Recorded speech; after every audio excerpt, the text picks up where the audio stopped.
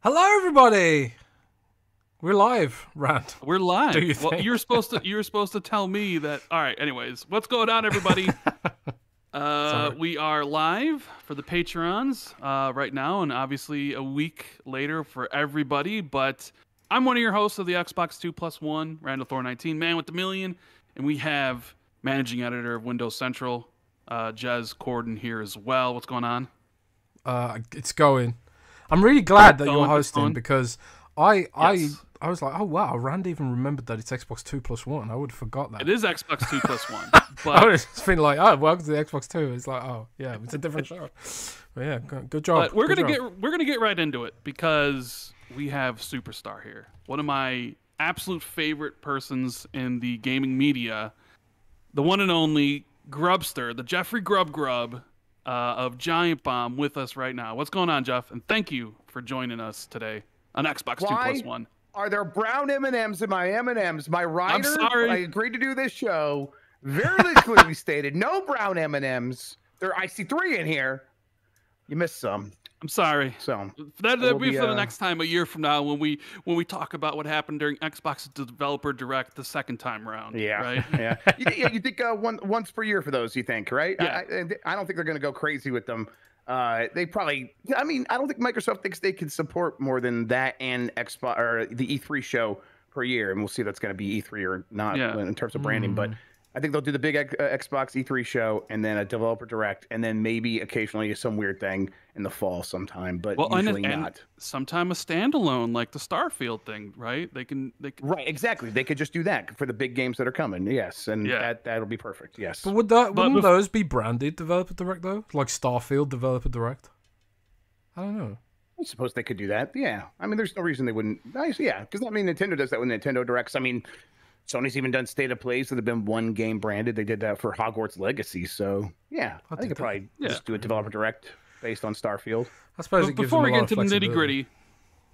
Before we get into nitty gritty, I just wanted to, hey Jeff, I know everybody mostly knows you, but you're currently at Giant Bomb. Let people know what you're all about, where they can essentially find you at for all your hot takes and your leaks. Because you were the first person to talk about Hi-Fi Rush, and look what happened.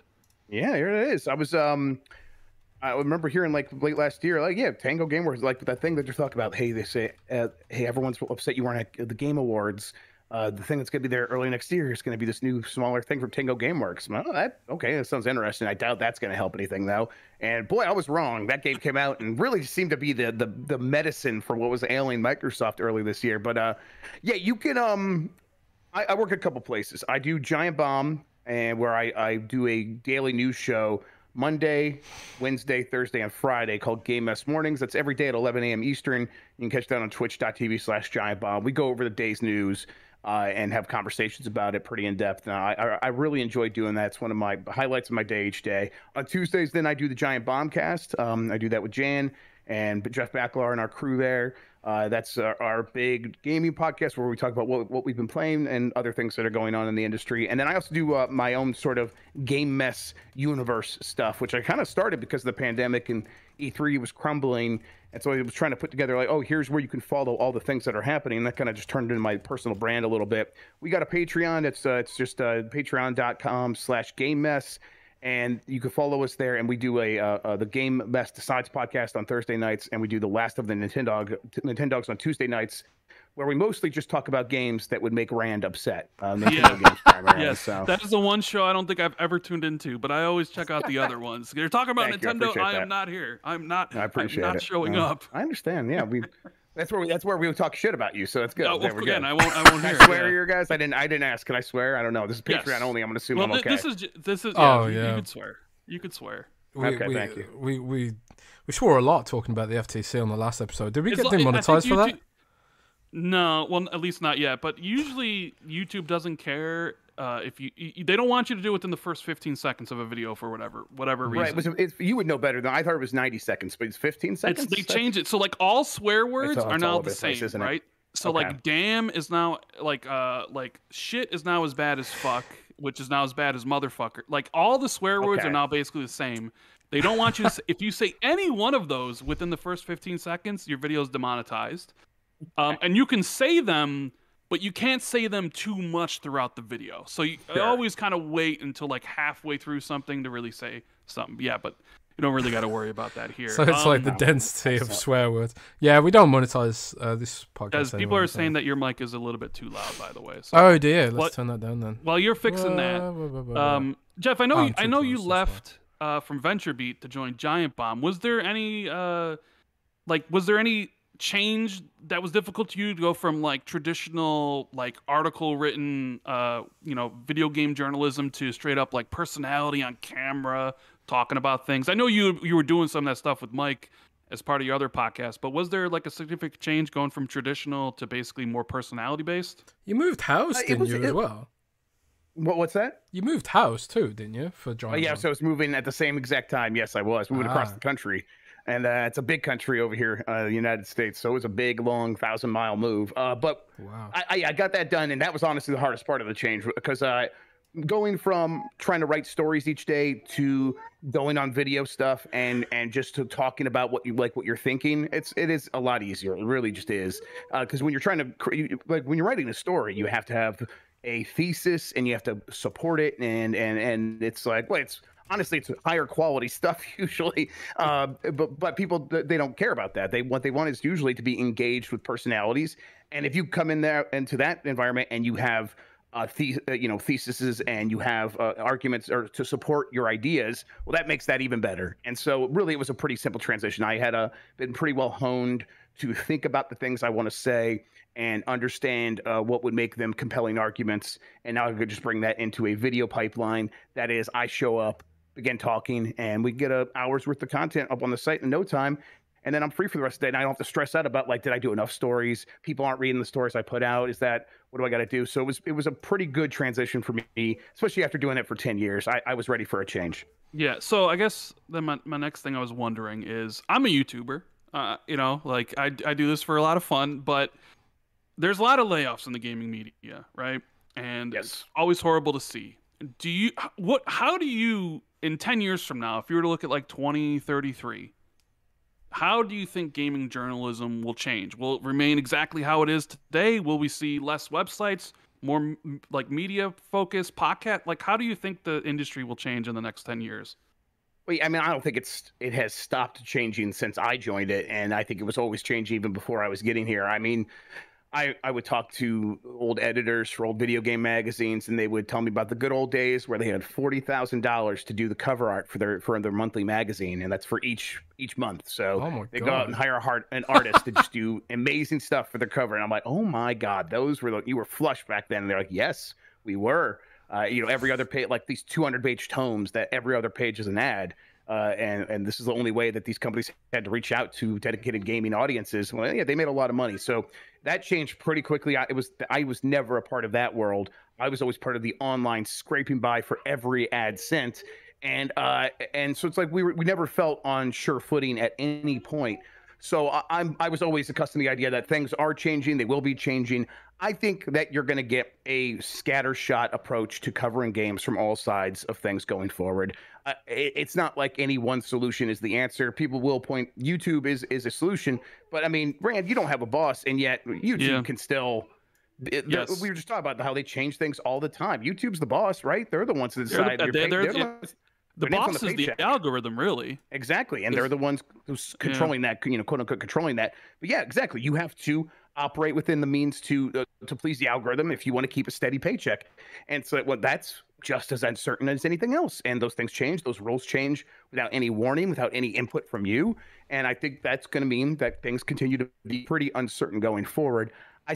People are going to want to do this stuff. It is a fun job. It is fun to think about games. It's also as big as games are in terms of monetary value, it's a relatively small industry.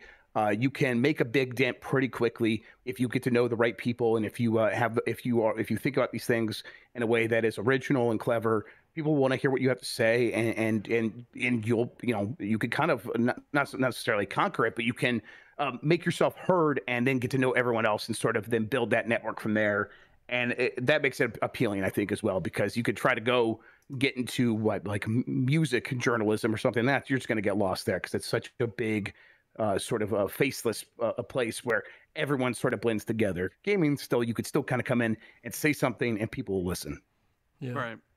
No, I always find it interesting how things change. Like, used to be the print magazines were the big things and the websites, and it's just sort of seems like that's all kind of getting diminished because it's constantly just seeing stuff about layoffs or downsizing. It gets a little depressing. Oh, yeah. But I don't know. I think we'll see some big changes. Maybe not necessarily big, but they're definitely 10 years from now will definitely look different than the previous 10. But I know everybody's mainstream here. media. Like every website now has a paywall these days and stuff like that. They probably see more of that, but then it's kind of like, who would pay for a paywall when it's all on YouTube? For gaming media. But let's talk about what everybody's here for. Xbox. They want to they want to hear some opinions from us, opinions from you. I guess the reason why we're doing it this week instead of last week was because, well, it'd be stupid to have Jeff on to talk about what they're going to show at the Developer Direct when Aaron pretty much laid it out. It's like, oh, let's get post reactions. So that's why we're doing it today. So the Developer Direct, Jeff. I guess the two-pronged question here. How did you feel about the show in general? And do you think that this is the format, not just the format, that Microsoft should use for these things going forward? I thought it was pretty well done. When I watched it, I was like, it's got a pretty good pace. It doesn't feel like, what was the thing they used to do or have done in the past? Inside Xbox. Inside Xbox, awful. Right? They just went on forever. There was no direction. There was no flow, no pacing at all. Cringy dialogue, yes. All that stuff. Right. They didn't feel like they were putting on a show, but they didn't. It's like, I don't know. It felt like if you took one of those old Toys R Us VHSs that would sell PlayStation and N64 games, and you just expanded those out to 2 hours. Like, it was like, okay, you can't maintain this sort of faux smiley, like everyone's excited about all this stuff all the time, sort of attitude and build it out to that length. It just didn't work. So this was much more honest and straight to the point, and yet it's still they still had developers coming out and talking about their games, and I didn't think that would be very interesting. And yet, well, for these games and for the way that they had them come out and talk about it, it actually was. It worked. It definitely worked.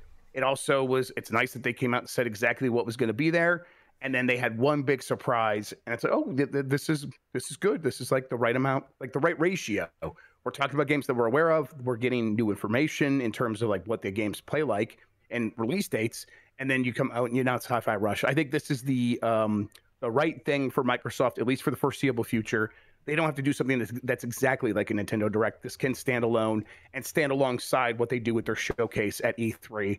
And I expect them to keep the Developer Direct going forward. And like we said earlier, you could just do a video game specific Developer Direct next time with Starfield, and then we'll come back, either a year from now or maybe in the fall, and do another sort of general Developer Direct, and I'll be right there waiting for it. And they will have to rely on that because a lot of their games that we're going to be continuing to look forward to are ones that have been announced and we know are coming. So you don't need to try to be like, okay, here we are going to do our state of play or our Nintendo Direct, where people will expect a lot of new announcements. I'm sure we will get to a point again where we are at that place in our relationship with Microsoft and their games, where most of the games have come out and they do have more unannounced games than announced games. But for the foreseeable future, they're going to be in a place where we know most of the games they have coming. And so they just need to talk about them more in depth, give more details, give release dates. And so sticking with the Developer Direct is going to make a lot of sense going forward, I think. Yeah, you had put it out there that Forza Motorsport was most likely slipping to Q3. After they said maybe spring last year. Than that. Yeah. My hot take about the showcase, and Jez didn't agree with me, and I don't know if Chad even agreed with me, was that I don't think Forza Motorsport should have been a part of that showcase. I think it sort of ruined everything. Like, I liked the format. I thought it was an A+ format. I would give it a B+ overall. I felt it would have been an A if Forza had a date. But like when you have all these 4 games and all of them have a date, and then you have just one just sitting in the middle that's just like, nah, 2023 at some point in time, but we don't even know. We don't know right now when it's coming, but we can't even tell you. I sort of felt like it shouldn't have been there. And I understand why it was there, because what else? You couldn't really advertise a show with just Minecraft Legends, ESO, and Redfall. So like Forza sort of had to be there, and I guess if it was absent, there'd be a lot of questions. But you think it's going to come Q3?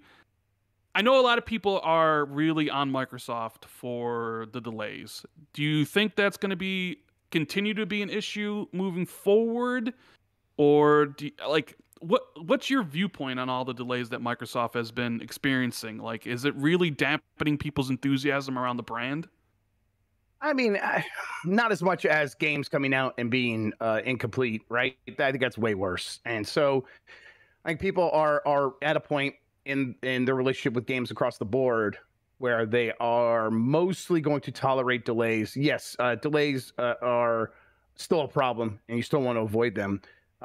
But it's just, I said that. I said, late Q3 or maybe even just out of Q3. Maybe even that's September, October like range. Yeah, that like normal Forza like release schedule. Yeah. Right. So yes, people are going to be okay. That sticks. You said this was going to come out within the next 12 months at last year's E3.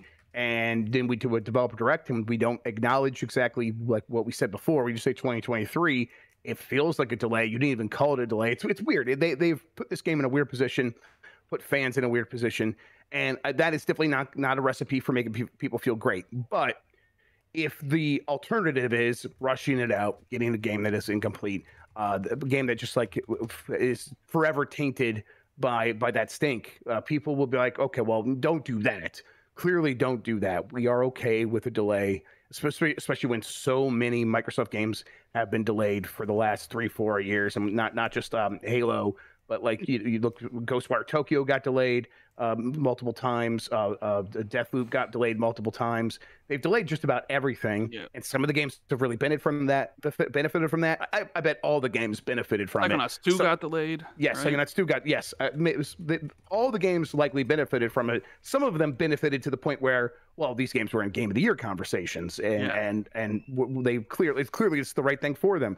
And so it's easy for us to have that conversation now. And so I think Microsoft knows that continues to be the right choice. It's just, is this the only tool they have in their box when it comes to managerial options for ensuring that these games are in a good state when they come out? Is there no other way to sort of shore things up without delaying it? And it seems like right now, no. And well, if that's all you got, then yes, keep delaying it. I think most people are right there with it.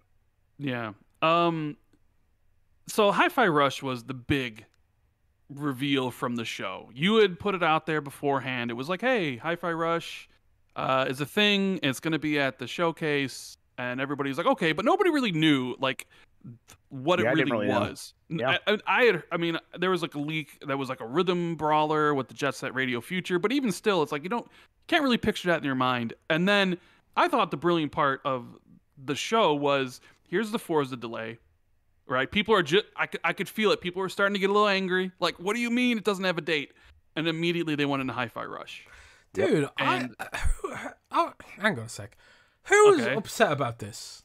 Bro, I didn't see anyone upset about this, really. I know. Well, because Hi-Fi Am I out of touch, was Jeff? Immediately after. You're out of touch, Daz. You're out of touch. I think you're a little out of touch, but also like the way that they said it was like 2023, and they didn't call it a delay, right? Yeah. So it's like, I think they're kind of like trying to escape, maybe slide this one past people a little bit. At least that's what it feels like. I mean, who knows? Maybe the game comes out in a week. We don't know. Maybe they'll shadow drop that too.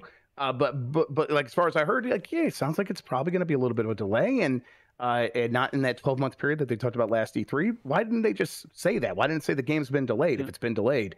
You said on the Giant Bomb. They didn't say that. You said on your Giant Bomb show, like, why not rip off the Band-Aid?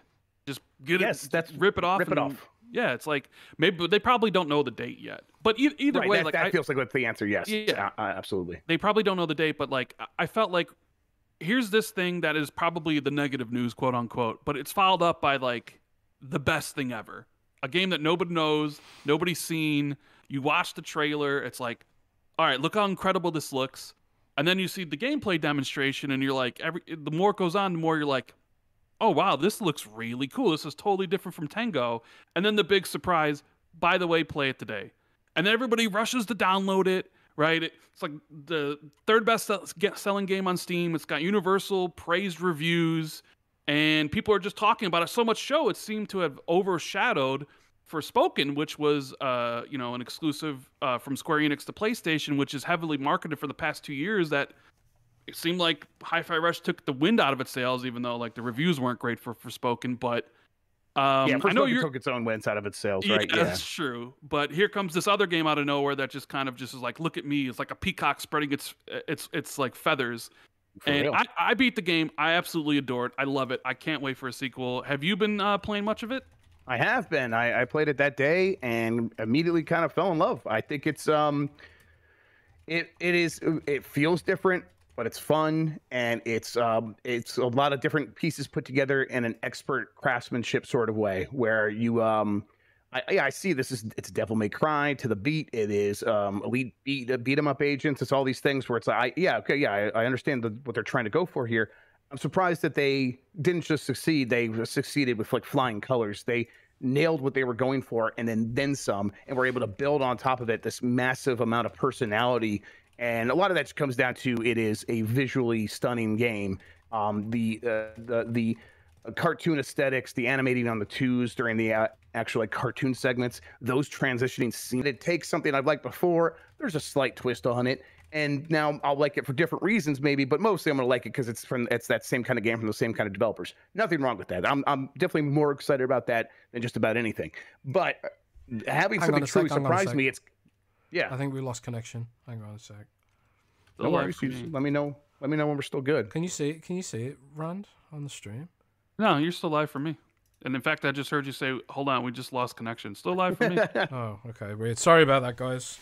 There's something wrong with my internet. I keep disconnecting in Warcraft as well. I need to fix this. Stop playing Warcraft.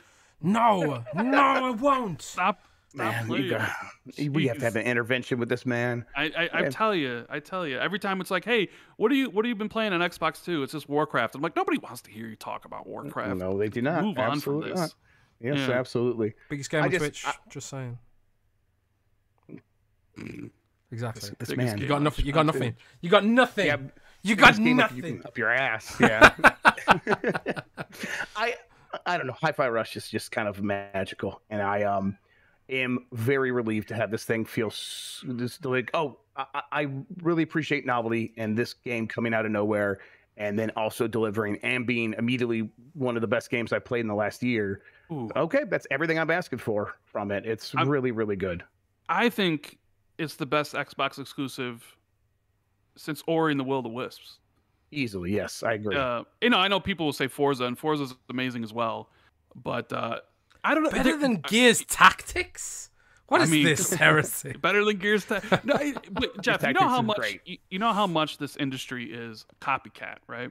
Absolutely. So, yeah. They see something work, and they copycat it. Now, this is one of my favorite lines. Is when it went from video game to video games. When it went from one game to the second video game was a copy of the first video game. It was a space war at Stanford University, and then like Bernie Stolar and a couple other guys saw that. Actually, the first three games, they were all copies of each other. So yes, like that, we've been doing that from the very beginning. Yeah. So everybody's got the Shadow Drop right on their mind right now. So much so I've seen even people from Xbox talking about it, like, oh, now you want to talk about Shadow Drop, and people want it for everything. There are people out there that think Starfield might get Shadow Dropped out of all games and stuff. Yeah, no way in hell. I think it only really works because of the high. Like when I started playing the game, I was just this game is so incredibly polished, right? I guess the question I have, and this goes into something else you've talked about before, was I sort of feel like this release type of thing makes sense for Microsoft's quote-unquote smaller games, and I don't even want to call this a smaller game because it's packed to the brim with love, care, like all the different combat things you can do, the different levels. Like, I know maybe it's not AAA, right, as people talk about. This is it. It's like, it's not a smaller game, but it's a game where you can just feel how people have spun it in a negative light. Sure. I don't even know what to call that kind of game. But you can just kind of see that. I would call this game like double A plus is probably like the right terminology for it. Yeah, maybe. Right. But I was saying like, because I don't even know if you mentioned this, Jeff, or maybe it was Jez, but like if Microsoft had done the typical marketing for this, where they revealed this trailer a year ago, right? People would have been like, "Oh, what is this thing? What is it really?" You would have it would have been a nightmare. It would, but like because it shadow dropped and people got to play it immediately because of Game Pass, and then you have millions of people basically becoming viral marketers for the game because everybody's talking about it and how good it is. I was thinking of like other Xbox games in the future because I think they get the data now. Okay, how did this do? How many people are downloading it? How many people are subscribing to Game Pass? How many people are buying it on Steam? And I think they can do it again in the future. I'm not saying they'll do it the next developer direct, but I think they probably could do it again. And I guess, will. Yeah. Yeah, because the thing I wanted to ask you, because I've talked to Jez about this, but like I got to come to you, the source, right? Sure. You were the first person to talk about Coalition's new IP, right? Mm-hmm. And I know a lot of people are looking forward to that because we know, we presumably know they're working on Gear 6. And even still, that seems like it's a little bit further away, right? Definitely. Our friend, your great friend, Special Nick, talked recently about the Gears collection existing, right? The Gears Ultimate Collection, which is a collection of Gears 1, 2, and 3. They're remaking in Unreal Engine 5. And I thought to myself, okay, that sort of makes sense. They're not on PC. And you would want to release that before Gear 6. It probably won't be this year. If it exists, it won't be this year. Maybe it's 2024. Gears comes out in 2025. But I was thinking, like, does this other project from the Coalition actually exist? Because they were working on the Matrix. They were working on the Matrix demo. They were helping out on like with Undead Labs. They did the Alpha Point demo. So I was thinking, man, wouldn't it be cool if one developer direct, you got there and it was these games like a Hellblade 2 and Avowed or something, and it was like, oh, and here's the next game from the Coalition, and they show it off, they explain it, and they drop it. I guess the question I have for you is, it's been a while since you've talked about that game. Does that game still exist to your knowledge? Is that something that's you still expect to come out and is still being worked on before Gear 6? Yeah. I remember when the Matrix thing happened, I went back and checked on it, and it was like, wait, is this the small thing they were working on? And it was very clearly no. They were working on a real like product game that will release as a new video game from the Coalition for sale. And so yes, they're still working on it. It was always supposed to be this year at the earliest. This year at the earliest, okay. Yes, so yeah, I think we might still hear about it. I mean, and I honestly think this is Microsoft's strategy going forward is we need to let these bigger teams work on some smaller stuff here and there because it's well, for one thing, it's more cost effective. It seems like when it's like, okay, more content for Game Pass, and also it's more affordable, and these games can come out faster. Also, less in risky. the Coalition, yeah, but in the Coalition's case, it's also gets you experience with Unreal Engine 5 before you move on to the big show with Gear 6. But it's also, so far, it's paid off, right? We have Grounded being really well received. We have Pentiment being very well received in Game of the Year talks, and then we have Hi-Fi Rush. Now all these things that started underneath Microsoft, but Microsoft oversaw them and sort of let them percolate underneath them and gave them the best chance to succeed. So clearly Microsoft adopted these things even if they didn't start them. Some of the cases they did start them, but not all the cases. And so I think Microsoft sees this stuff continuing to work, and so they're like, yeah, we want these teams to be able to do these kinds of things, especially if it's coming from their creative side. And I think that it's something that we're going to continue probably seeing from all teams. I think the Coalition's game is still in the works and will come out. Yes, that gets me excited because I like Gears. I even dare say sometimes I love Gears. I did love Gears at one point. Right? Sure. Especially when it first came out, but they've been putting out a Gears game like clockwork every 3 years. And, it's getting a little bit long in the tooth, right? They need to freshen it up a little bit. So when you put out their report, that got me immediately excited. I was like, man, a new IP from the Coalition? Because I've always been like, I would love to see what the Coalition could do if they were untethered from the Gears IP, because Gears has to look a certain way. It's got to control a certain way, right? It's got to shoot a certain way. I was like, oh, man, but what if they did something different? So, like, that gets me really pumped to hear from you that it's still being worked on. I don't think it's this year. Maybe it's next year, but probably not. That'd be a candidate for a shadow drop, I would think.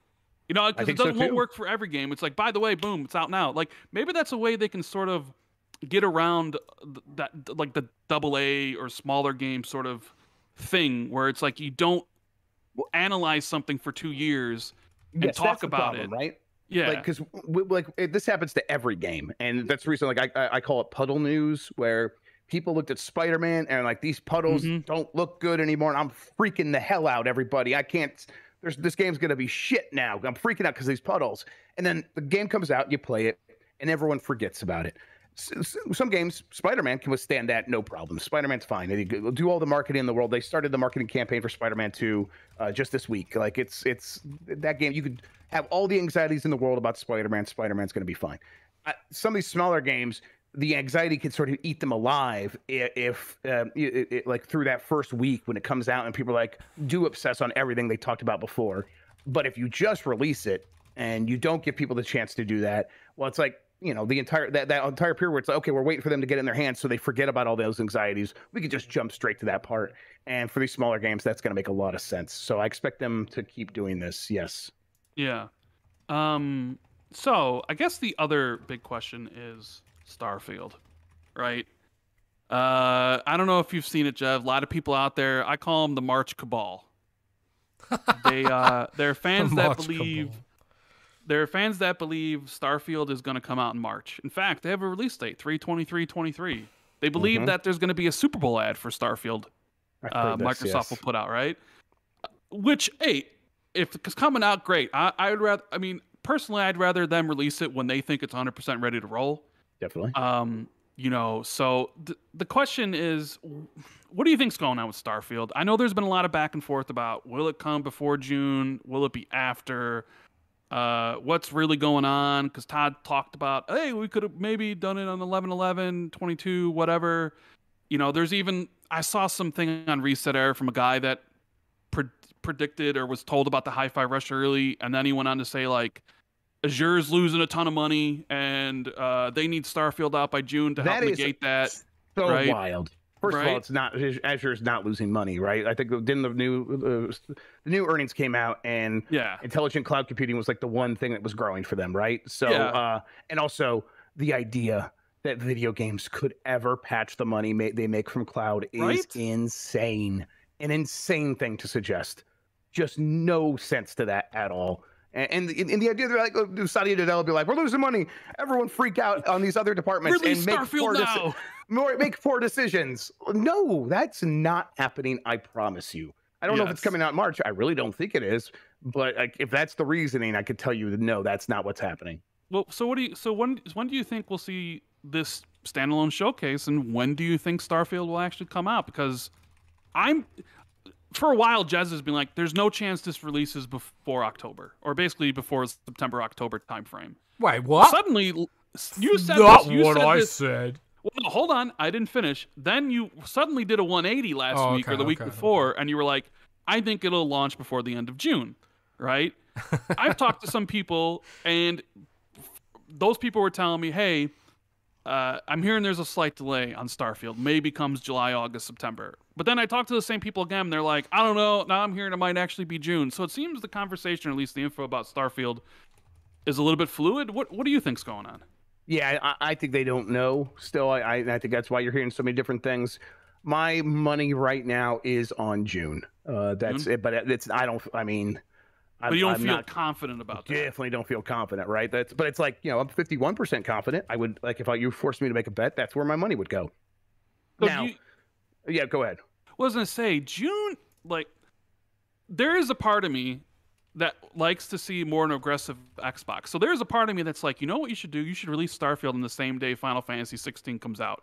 Give a middle finger to Square Enix, right? Yeah, I like that. Because let's be honest, Final Fantasy 16 might be the more hype. I don't know if I would say more hype game, but I guarantee you Starfield will dwarf it when that releases, simply because it's on Game Pass, it's on Xbox, and it's on PC and Steam.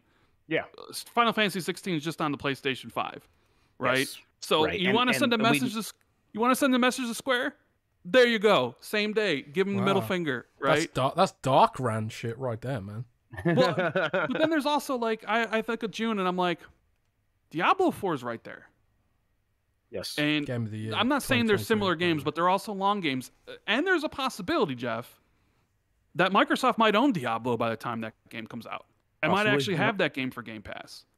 So it's like, what do you do, right? Yeah, I know, but I think Microsoft continues to not be too worried about traffic jams in terms of the release schedule. If 2 games come out in the same month, then 2 games come out in the same month. I mean, they had no problem doing that with it was Forza and Halo, right? Those were the 2 that went back to back, basically about nearly a month apart, but like pretty close. It was like a week apart. It was a week. It was the Forza release, and then the week later it was the Halo multiplayer. That's right. That's the right. mentality with Starfield has to be with regards to its tail. Like, it's going to have a long tail, and it's always going to be in Game Pass. It's like a permanent value add for Game Pass. So right. So it's like you can't. Don't overthink the launch too much. If you have multiple games come out the same month, it is at the end of the day not a bad thing for Game Pass to have multiple games come out the same month, because it's these games are going to chew each other's launch apart. Well, no, that's just 2 reasons to get Game Pass that month instead. It's a completely different incentive structure, and I think they know that. They're not really thinking in those terms because they haven't had many months where they've had 2 games coming out, or 1 game, let alone 2 games. But that's happening more frequently, and now it's a possibility. I think they're looking at it like, we can't freak out and change things around too much because we have multiple games coming out. Sometimes that's going to happen, and we're just going to have to roll with it, and we're going to have to say, yeah, you're going to have to choose. That's how flush we over here at Game Pass. Sometimes you're going to have to choose between a Diablo and a Starfield. Yeah. So, if you would guess, or if you were Microsoft or whatever, do you think this Starfield showcase comes before E3? Yeah. I think if we get to E3 and we haven't heard about Starfield, what happened? Like, guys, what's going on here? But I think we probably get one. I think probably around March. April? That sounds right. Yeah, March, April. Yeah. Would you agree that when you do the showcase, you have to give the release date? Yes. You can't skimp on it like you did Forza. Yes. Yeah, okay. I think you have to. Because that was the thing. Last time they talk about Starfield, they have to give the date, and it has to be locked, and it can't.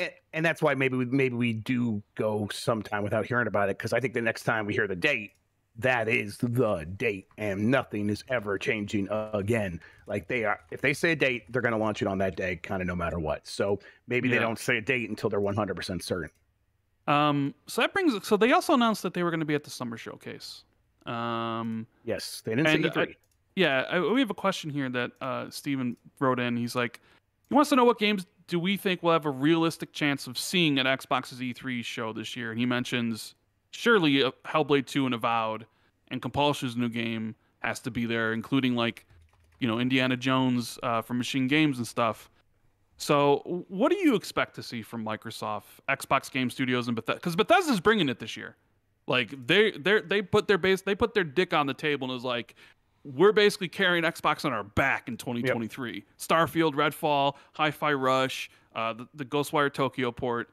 When is Xbox Game Studios going to show up? So, what do you think their E3 is going to show? What is ready? Because you put on an article about 2 years ago, I believe, about. I was just going to reference that. Yeah. About the games that Microsoft was. Because I don't like, when I told you before the show that you're one of the guys I truly pay attention to in the games industry, because I appreciate your I really do. Like, I even remember the articles you've written and stuff you've said, because I think you're incredibly smart. Well, because all you got is code names. Who was that? Yeah. Sorry, someone was talking there. I was trying to hear you, Rand. Excuse me.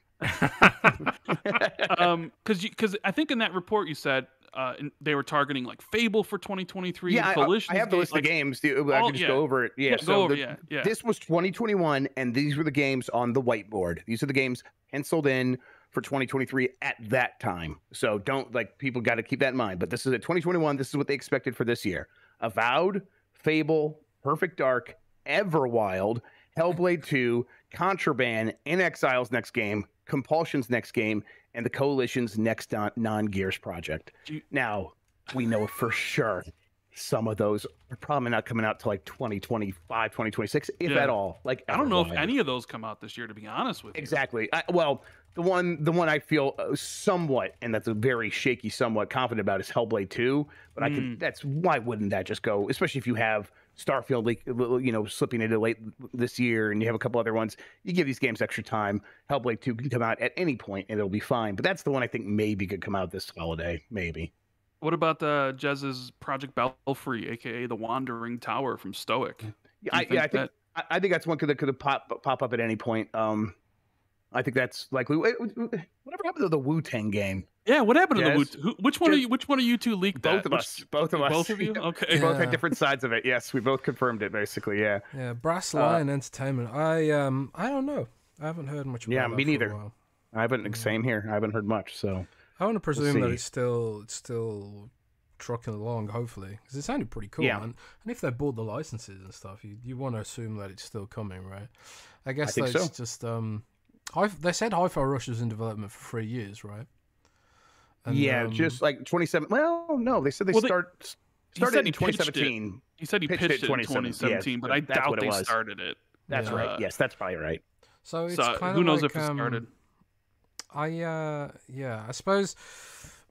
I mean, it's every development timelines are different, right? Maybe Jeff leaked it way too early. Damn you, Jeff! How could you do? Oh wow! Like you leaking Project Dragon.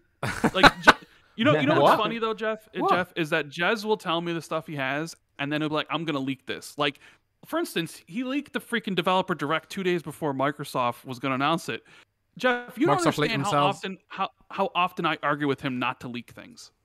Like, don't. I'm the good angel on his shoulder. I'm like, don't do this. Don't leak this. He leaked Project Dragon, and we knew Project Dragon wasn't going to come until 2025, 2026. Well, I was like, what are you doing leaking this now? It's 2021. It's 5 years away. IO leaked that themselves on their own website.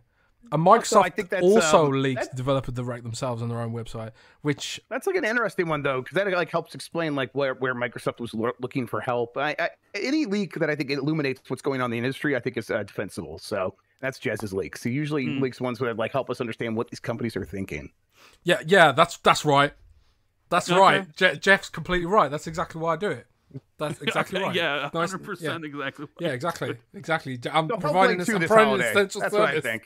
Yeah, providing essential service to the people. That's right. You know what? Power to the players. While we're on the topic of leaks, Jeff, there's been backlash to leaks. I feel like in the last few months.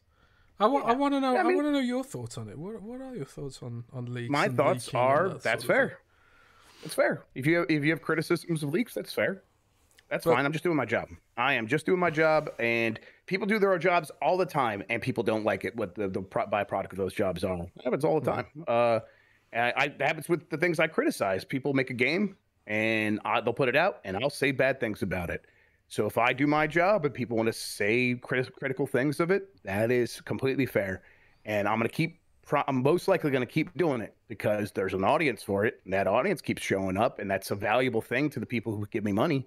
And so I'm going to keep doing it. If you don't want it, I don't apologize, but I do understand, especially if you're a developer working on these games. I understand, and I feel bad a lot of times, but I'm providing the service to people. I am, and they want it, and I'm doing my job, and it's kind of that simple. Well, if you're listening to like places like Reset Era, they're always telling me that you're just a fraud, though. Oh yeah, totally. I mean, listen, you never get anything right. A broken clock is right about 23 times a day. Yeah. Remember? Why did Nick pop into my head then? Hey, Nick's gonna come for you when the Gears collection is announced and when Platinum announces they're doing Scalebound with Xbox. What do you think about that, Jeff? What do you think about Scalebound and Xbox? Are they gonna? Really? Jeff is, like, you couldn't resist. You couldn't resist. We almost had one podcast without Scalebound. I do not think about Scalebound. How about that? There you go. I do not think about it. You ask what I think about it. I don't. Yeah, nobody thinks about Scalebound apparently. Wow. So I guess, so what games do you think? I mean, you mentioned, okay, Hellblade 2, maybe this holiday, maybe Starfield, Forza Motorsport, maybe Project Belfry. They might have Call of Duty, because there's supposed to be a new Call of Duty game or an expansion or whatever. expansion, not a new Call of Duty, but like an expansion that'll be so big that I bet they put out a new box for Call of Duty. They probably do. Yes. But I guess like people want to know, do you think Microsoft does the 12-month thing again, or do they do a regular one? And what games do you? Because like there's so many games. Like it's got to be working on something. ZeniMax Online's got to be working on something. Where's Compulsion's game? What about an update on State of Decay 3? What's going on with Everwild? Seems like that they're tweeting about it more. Like, do you have, like, in your opinion, like, what do you think we'll see at this year's E3?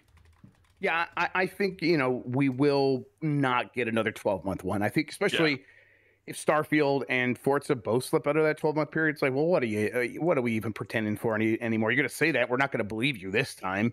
Fool me once and all that stuff. Also, you're right. That time frame really benefited them last year when they were looking at these games that were really massive and ones that they had to get out first before they could really talk about anything else.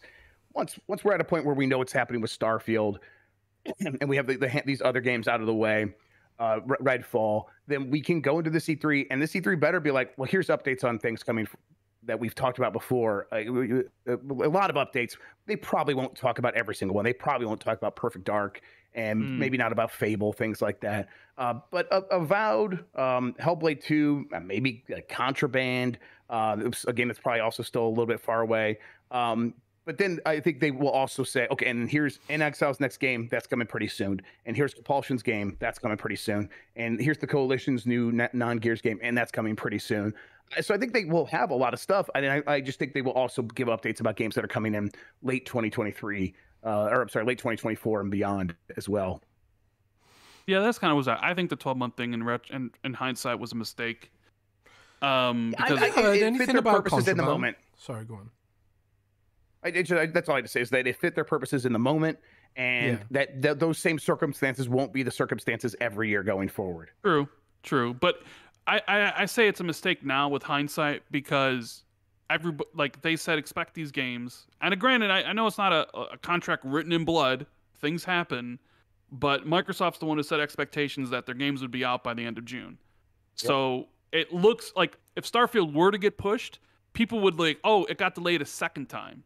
When if they didn't do the 12-month thing, people wouldn't be expecting Starfield to release before June.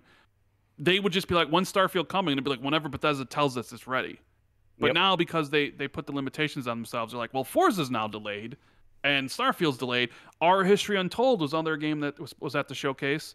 I doubt that comes out this first half of the year, right? So I just hope we don't see that again. And they go back to the typical, like, they don't necessarily need to announce stuff 5 years away, but it's like, here's stuff coming next year. They already have multiple games that are multiple years away. We need updates on all of those. So let's not do the 12-month thing again, just so we can actually lay out a game plan for all the previously announced stuff. Like I said, like there's going to be quite some time before we get to a point where they have more games to announce than they have already announced. So let's just clear the board first and sort of reassess things after you have multiple like hits from that library of games that have been announced, and don't put any limitations on your ability to talk about those games. Now, I understand the limitations exist in the form of developers taking their time to create assets for shows is a massive strain. It's more of a strain than it's ever been. I was asking developers, like, okay, you send the things off for a cinematic trailer for an outside studio. That's not too much work. Like, no, that's 4 to 5 months of work on our part. And so what the hell? Like that alone is 4 to 5 months of work. We're not even talking about in-game trailers, gameplay showcases, anything like that. No, in an out-of-game cinematic trailer done by a completely different studio, 4 to 5 months worth of work for most of the people working on these games. They do not have the time anymore for games that take 5 to 6 years to complete to do that every year. No way. That's not going to happen. So that's why we go multiple years without hearing about stuff from Perfect Dark and all these things. And so I think we're probably going to go another year where we don't hear from most of those games, but at least give us an updates on a key few, maybe give us like verbal updates on 1 or 2 of the important ones. And then the rest of the stuff could just be big announcements about stuff that is coming soon. Yeah. I guess the other sort of big thing that's going on in the Xbox world is everything that happened with Halo and 343. A lot of rumors flying around about 343 if they're just going to be what was it, a publisher, Jazz, basically, kind of like World's Edge. Yeah, like IGN talked about it, but then they came out with that that statement like Master Chief and Halo is here to stay. Blah, blah, blah, blah, blah, all this stuff. Phil talked about it in the most recent interview, but it was typical Phil answer, mostly vague platitudes. Right, where anything could be true. Yeah. So what's your take? You hear anything about the 343 situation and Halo and all that stuff? I really want to compare notes with Jeff about this, if Jeff's been investigating it. Yeah, I've been looking around a little bit, but I have not like dived too close because I was kind of like waiting for some of the dust to settle because it seemed like they were still figured some stuff out after the layoffs. But my hunch here is that there is some truth to the idea that 343 is reassessing how they are approaching making Halo games, the single player games going forward. They already do that for the multiplayer games, right? They bring in a lot of help from the outside, certain affinity being prime among them, but there's a lot of development teams that come in and help them with the multiplayer stuff. It wouldn't surprise me if they apply more of that way of doing things to the single player games going forward. But I still think like 343's name is going to be on the box. It's still going to be a 343 game. So both things are true. 343 and Halo and Master Chief are here to stay. Yes. And 343 is rethinking how they're doing their single player games, Halo games. Yes. I think both are true. You think both can be true? What you hear anything about the Halo Battle Royale from Certain Affinity that's been often rumored? Just what everyone else has been hearing, that it's in the works and that we can expect it at some point. But I don't know. I always heard like 2023 we'll hear more, but that always felt like a placeholder. So I don't really know. Yeah. What would you personally like to see from Halo? Essentially, like what would be Jeff Grubb's like if they came to you and were like, what do you want Halo to be? What would you pitch to them? Yes, this is the rough thing because I really liked Infinite. And the big problems with Infinite is just that when you didn't have the content, people started feeling sour about it, and then things just spiraled from there. And then everyone just started feeling miserable about Halo, so you didn't want to bring it up to your friends. Like, hey, I still am having fun with this multiplayer. Well, no one wants to go back to that. And it's like, well, what do you even do about that? Obviously, you need more content. So my pitch would be like, hey, if you need to move to Unreal to have a pipeline and to be able to bring in any developer and be able to plug them in to work on something that they're familiar with so you can get enough content in, you need to do that. You need to just make that happen. You need to just cut everything else off and get to that point where you can just have the content coming out at a rapid pace if that's really the only thing holding you back, because you got everything else right. The game feels great. The campaign, I know some people don't like the campaign. I really like the campaign up until those last corridors. But like everything where I was moving around with Master Chief, this giant fat Spider-Man ruled. It was so much fun. Give me more of that. Give me more to do in that world for sure next time. But I thought that was the promise. And now we're sitting around going, well, there won't be anything more in that world. And they're like rethinking how they're doing single player stuff entirely. I'm like, oh, okay. All right. I don't know them. I don't know what you need to do, because I thought Infinite was a pretty good answer. It just was half the answer. You needed to add more on top of that. And now we're not even going to be doing that anymore. So yeah, it's a tough space for them to be in with Halo. Yeah. There's that whole survey that leaked from Microsoft Research that Microsoft posted confidentially with some Halo influencers. And the question was, are you done with Halo Infinite? Which it seemed like a very definitive assessment of whether or not they're even going to continue adding to the multiplayer and stuff. So, well, they're just going to pivot to something new entirely. The games as a service market is so saturated. You're competing with these juggernauts. I saw a report from Tom Henderson today that Rumbleverse is going to get delisted soon.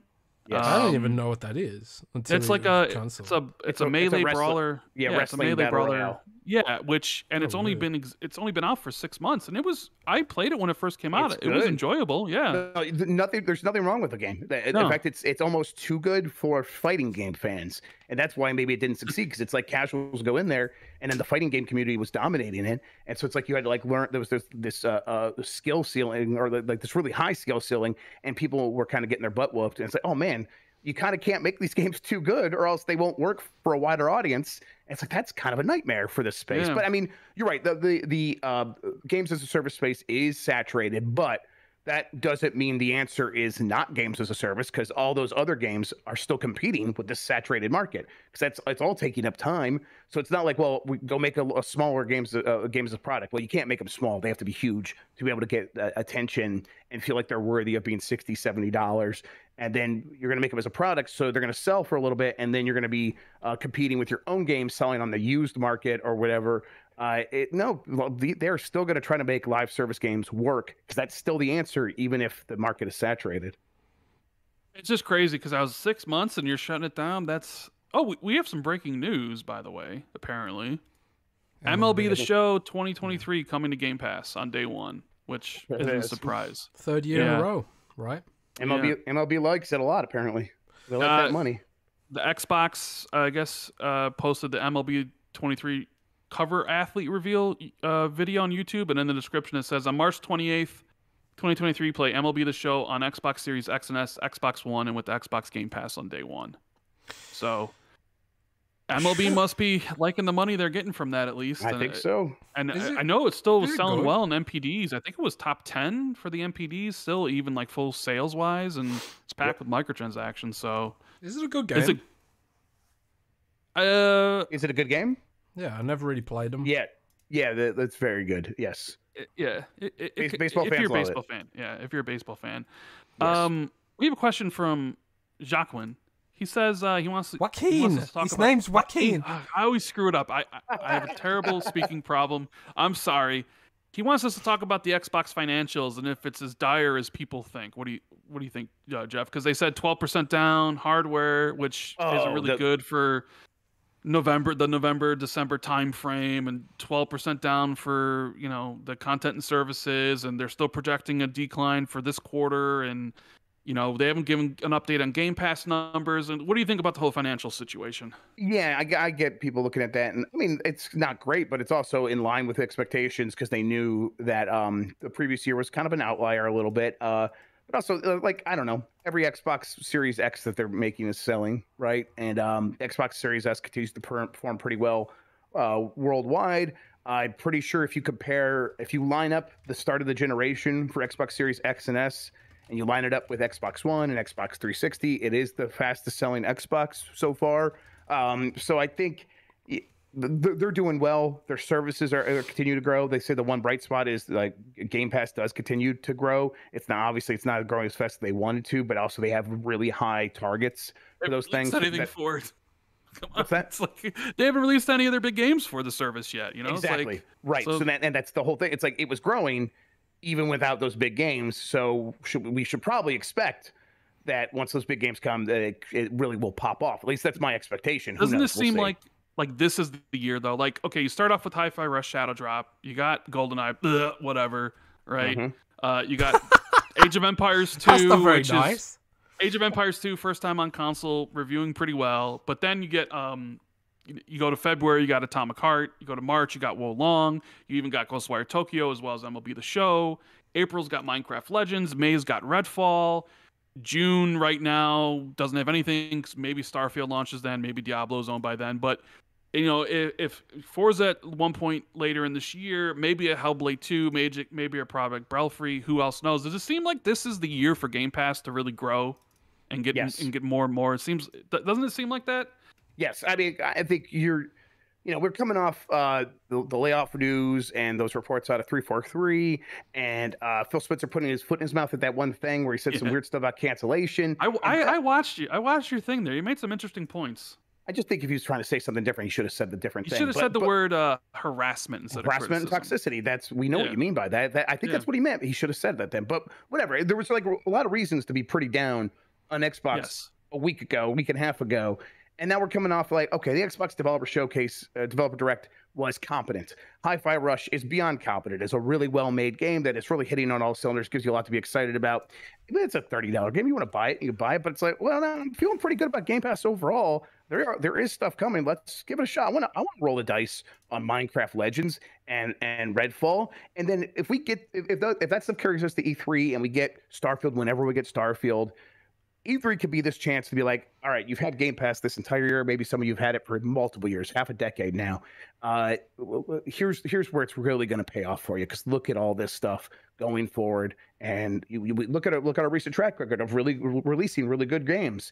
Well, now it's all that's coming home to roost right now, and I think that they have a really good chance of just skyrocketing in terms of success for Game Pass. Now, they've said that they don't need to Game Pass to skyrocket. I think part of that is positioning with the Activision thing, where the FTC keeps trying to say, hey, the subscriptions and cloud are a different market than buying games, which of course they're not, but especially they're really obviously especially not if it's just 15% of this overall business that Microsoft is doing with games. And if Microsoft says, well, it continues to it's only ever going to be 15%, well, then it's definitely not ever going to be a different market. I think they're kind of playing a little bit there, but we'll see. We'll know really quickly. I think it's going to be pretty obvious if we get to the end of this year. And it already felt like everyone was talking about Game Pass, but now everyone is talking about Game Pass sort of nonstop.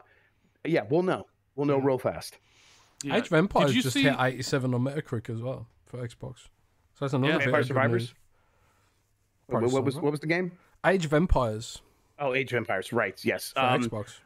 Yes, I'm surprised how well that's working on PC or on Xbox, according to people. Yeah, I've been playing it for the last couple of days. I am stunned how intuitive the controls are. I really am.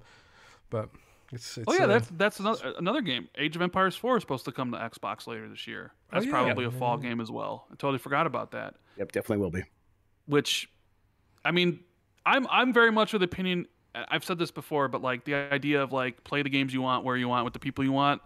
Like, I don't really care about RTSs, but I felt like Age of Empires 4, if you're going to launch that game, if you're going to launch a PC game, you also should launch it on Xbox, because all the Xbox games are on PC, right? Like, Our History Untold should also be launching on Xbox when it launches on PC. That definitely should be, because it's a Civ and turn-based, 4X strategy games. They have an install base on console already. I mean, I can at least appreciate it with Age of Empires to some degree, because for Age of Empires 2 Definitive Edition, they've not only like reworked the controls, but they've added like extra layers of AI to reduce the amount of micromanaging you have to do over the villages, which I'm pretty sure the PC version doesn't have. So I can appreciate that there was some probably extra development time, a significant amount of extra development time there, but that should have been factored into Age of Empires 4, but maybe they needed to develop new ideas about making these games work on console. I'd rather they get it right, than have them launch at the same time. But maybe like if they do an Age of Mythology remake, which I think they've announced that, or have I just leaked it? Right, didn't they? So we were just like, I think we were okay, good. Yeah, it was Age of Mythology Retold, I believe it's called. Yeah, okay. They did that during the big event. We mentioned earlier Redfall. I did listen to your thoughts on it. But can you expound on any of what you saw of this? Because you were like kind of one who's like, I don't know, but then it's like, it's an arcane game. Maybe it's like something I actually need to get my hands on to really truly get what they're going with Redfall, right? Yeah, I mean, I think I feel that way about just about all games these days, but definitely this one. I'm looking at it like, okay, I get it, but I think I need to play it to know if all the pieces are coming together. Because you see what they're trying to do. They have this vibrant undead aesthetic that they have, and that can, I think a lot of people are seeing that and like, oh, that can feel like Left 4 Dead. I get why people make that comparison, but then you look at the gameplay and it is very Far Cry, and then they do have the Vampire's Nest, which are procedurally generated. Again, that feels Left 4 Dead, but they're a very small part of the game. Okay, yeah, all these pieces can obviously be put together to make a good game. Is it? I don't know. I have to play it. But based on what they're showing me, I'm at least very curious, very interested. And then the hope is that it is like those games, but then on top of that are all these excellent arcane systems that come together to really just be like, oh, here's all these different ways you can interact with anything. And when you do interact with anything, it has all these unforeseen consequences that are really fun to deal with. That's the hope. I'm really kind of looking forward to that being the case. We'll have to see if that's actually how it plays out, though. Right. I guess out of all the Xbox games that are known and announced, what is the one that you're looking forward to the most?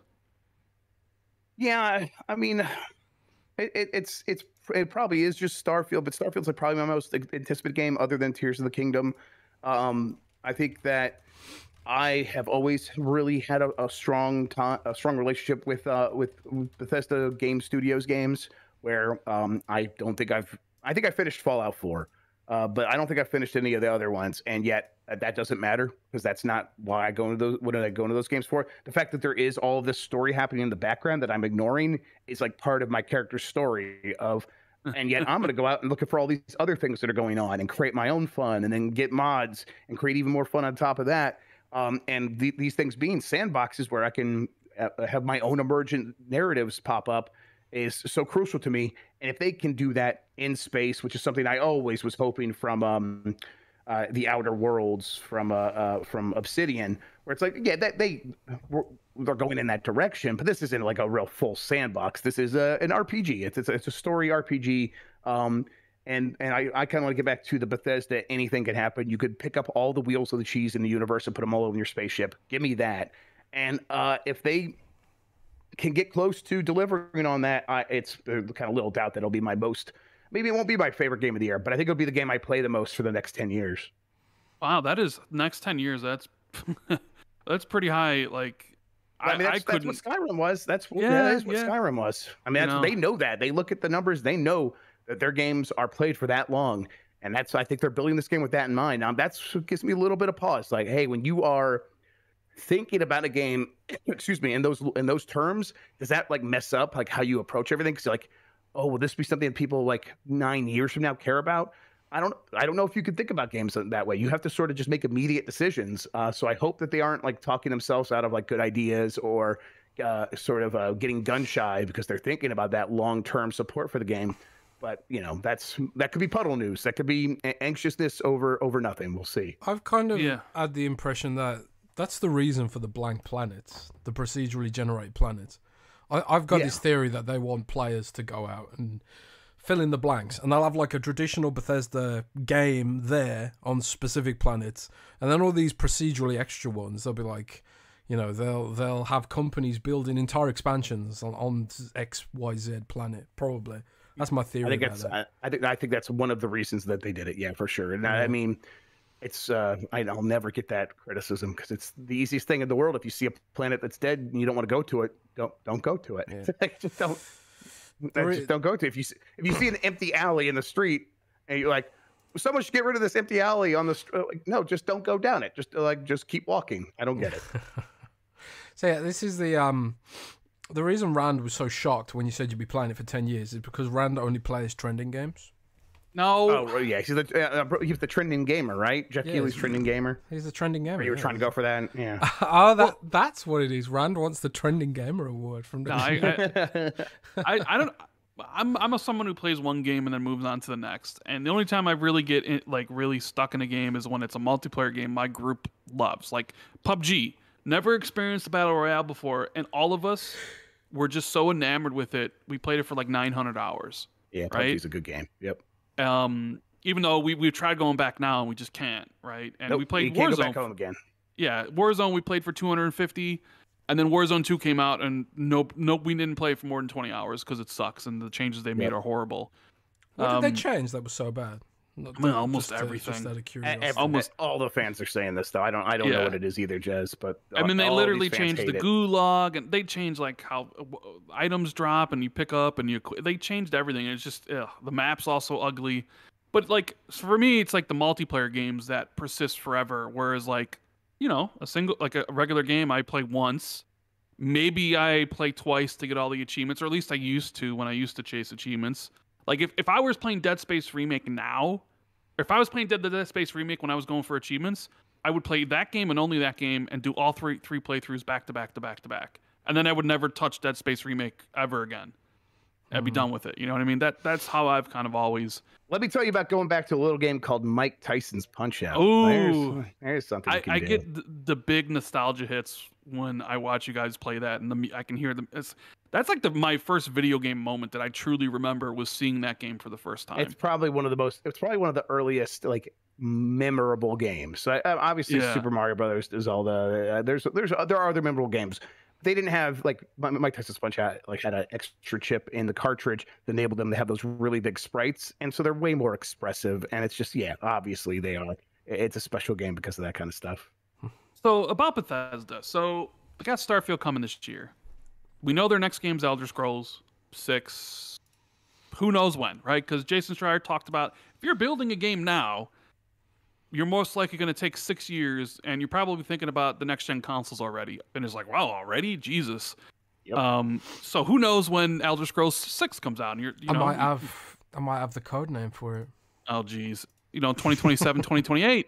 But I guess the big thing is like the Fallout funny that franchise. they would have a code name. I mean, obviously they do it for all their projects. It's just the idea is funny. Have a code name for a game that they announced publicly, like, right? No, I mean the console, the next gen console. I might have the code names for those. Oh, okay. God, you disgusting. You're so disgusting, Chaz. If this wasn't live, that would be sloth right now. But what do you think they're gonna have to do about Fallout, Jeff? Because Elder Scrolls is next, but 2027, 2028.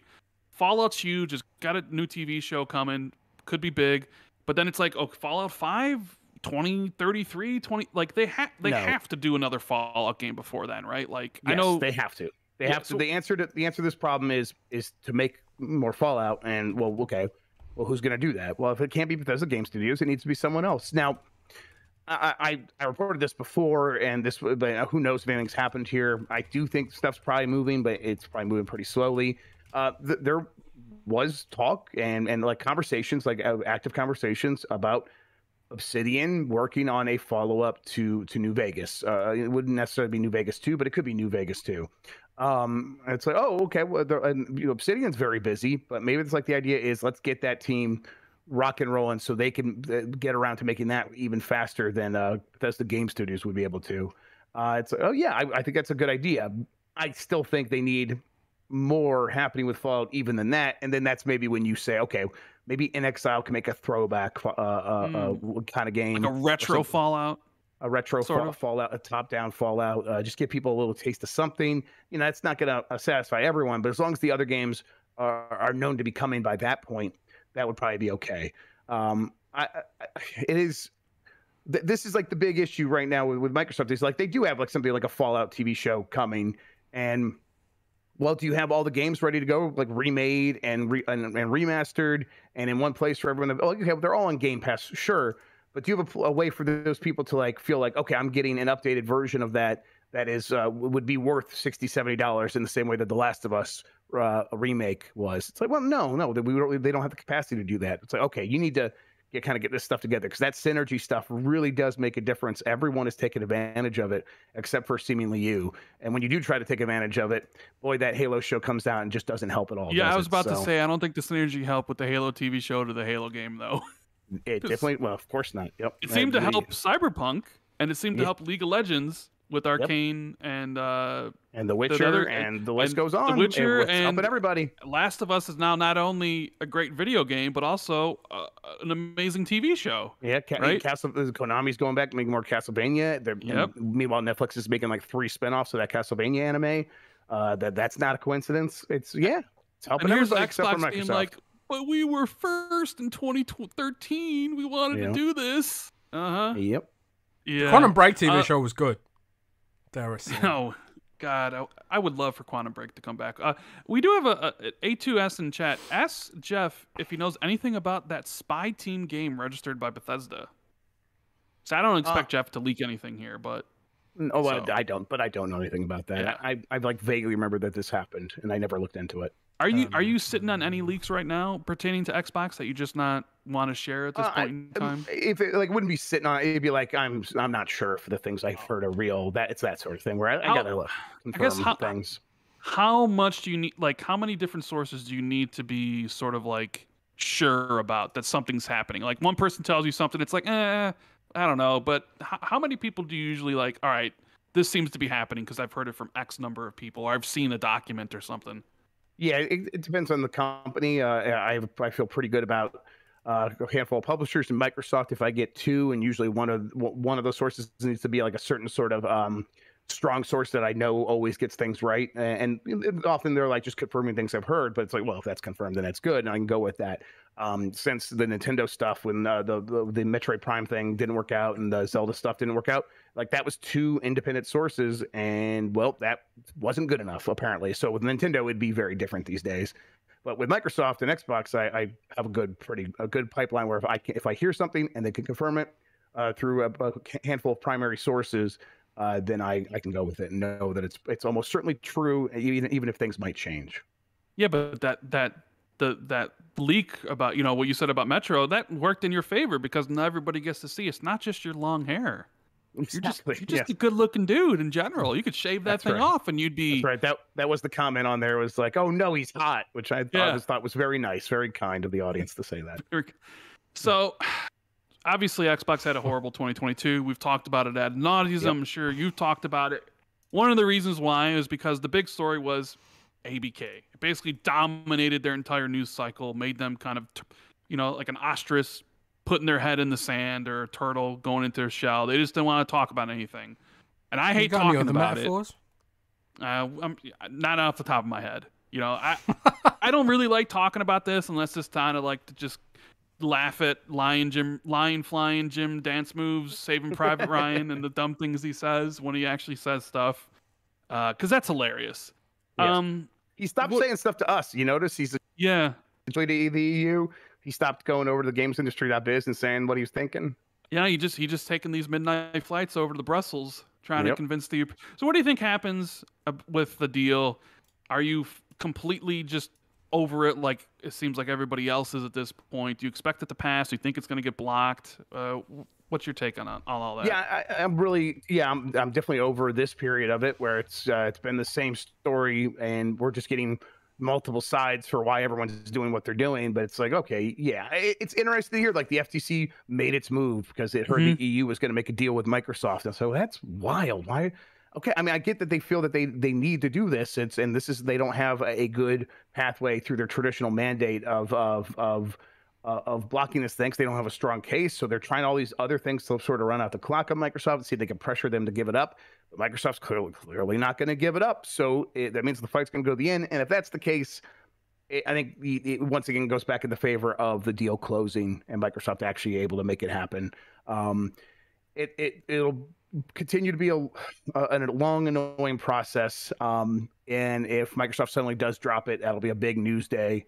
But it does seem like they are hell-bent on getting it through. And as far as even with all the obstacles in the way, there doesn't seem to be any real good reason why it wouldn't happen. Not from any of the regulators. The regulators have questions.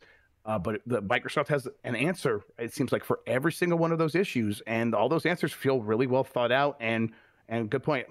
My big thing with this is always that this is nowhere near a monopoly. The video game industry is way too dynamic. There's even you get, give all of the games that Activision has over to Microsoft.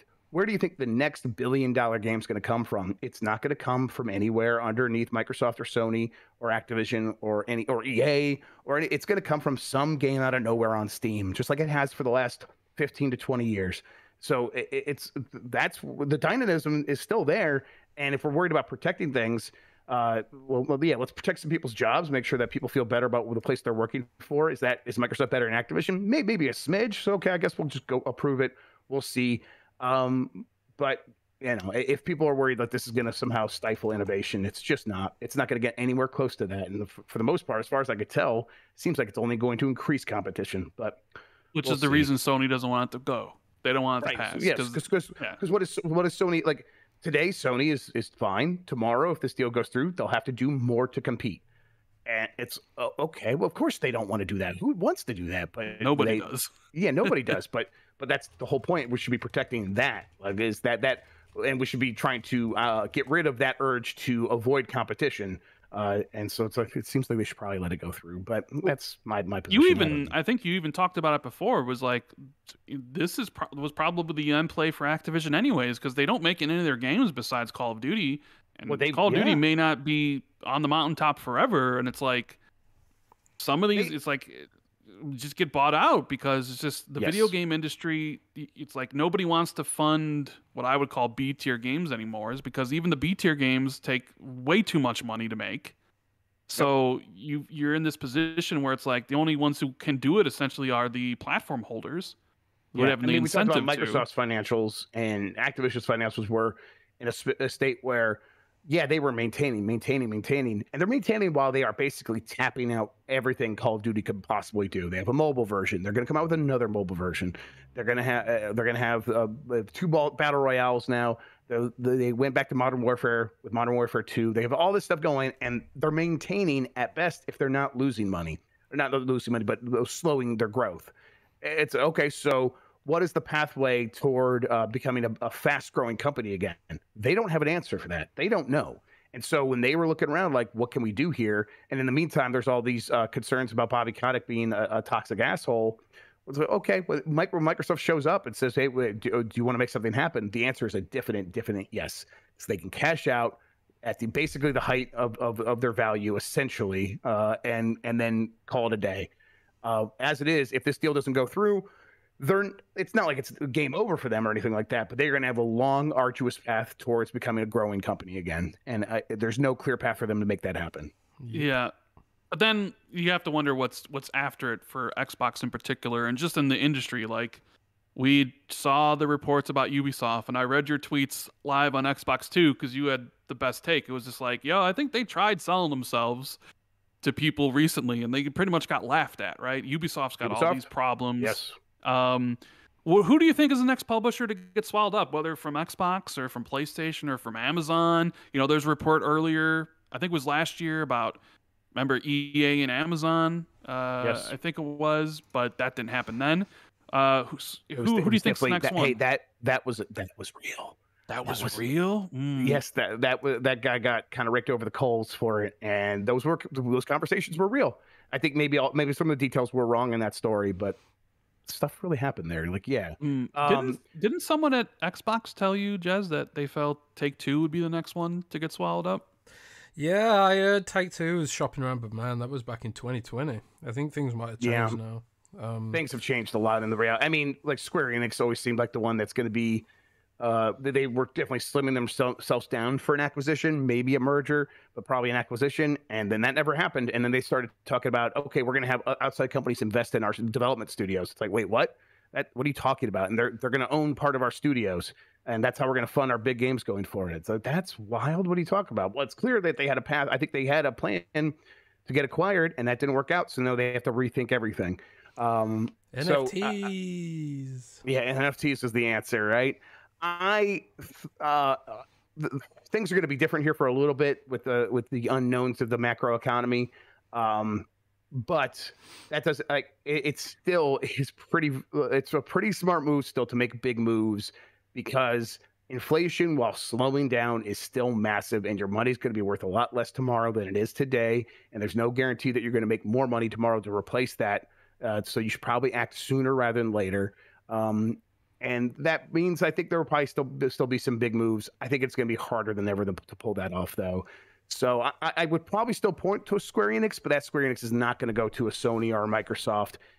They're probably going to get bought up by like a Tencent or the Saudis. Like, honestly, the Saudis are probably going to keep buying companies, and it's going to be pretty ugly for a while. Increasingly, I wonder if Steam will eventually start looking at buying publishers, because the Steam Deck shows no sign of slowing down. And I think the Steam Deck could really challenge a traditional console market if they had exclusive. Yeah, but do they want to buy the cow when they get the milk for free? Like, they've done they've done so much work to be the place where people just want to sell games, that every time we've had these waves of like all these publishers are leaving to go start their own platforms, well, all of them have come back pretty much, right? Bethesda's come back, EA is back, Ubisoft is back. I don't know if Rockstar is back, but it probably will come back. But most of them have left and now come back. And it's like, well, you did all this work to be so appealing that these companies can't ignore you. Are you really going to be like, well, now we're going to buy you so we can get this stuff? They already get 30% out of every single one of those games that get sold. And again, the next billion unit selling game is going to be some game out of nowhere on Steam. So what do you need a fucking Square Enix for? They don't need that. That's a headache. That's what that is. That is true. That's true.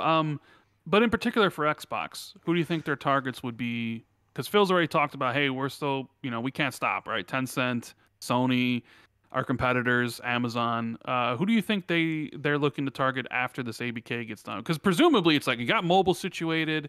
You'd even maybe make an argument even mostly consoles taken care of and Game Pass. Like you would maybe need to do like a specialized things, like certain affinity. I think is a must. If you're really in on, hey, you need to like get. Who do you think Xbox targets afterwards? Yeah, I mean, I do think it's something along the lines of a certain affinity. Some of these smaller studios that serve a very important need. It'll probably be things that aren't very splashy. It'll be things. They acquired this network of support studios in Mexico, things like that. And okay, I mean, that's stuff that they use all the time. And if they did that and they brought them in house, that would go a long way towards solving some of their most recent criticisms of the company, where it's like they rely too much on contract work. Well, let's just buy them and make them Microsoft Studios, and everyone can go to them and or maybe they do something like buy some studios from Ubisoft and say, hey, these teams that you built up that have all this knowledge, maybe we can use some of this, and we don't even need some of your IP. We actually just want some of your support studios. Again, not very splashy, and who knows what the reality of being able to pull off something like that is. But it's on the table, and of course, WB is always one that people are going to point to, where they have a lot of studios, a lot of very talented teams.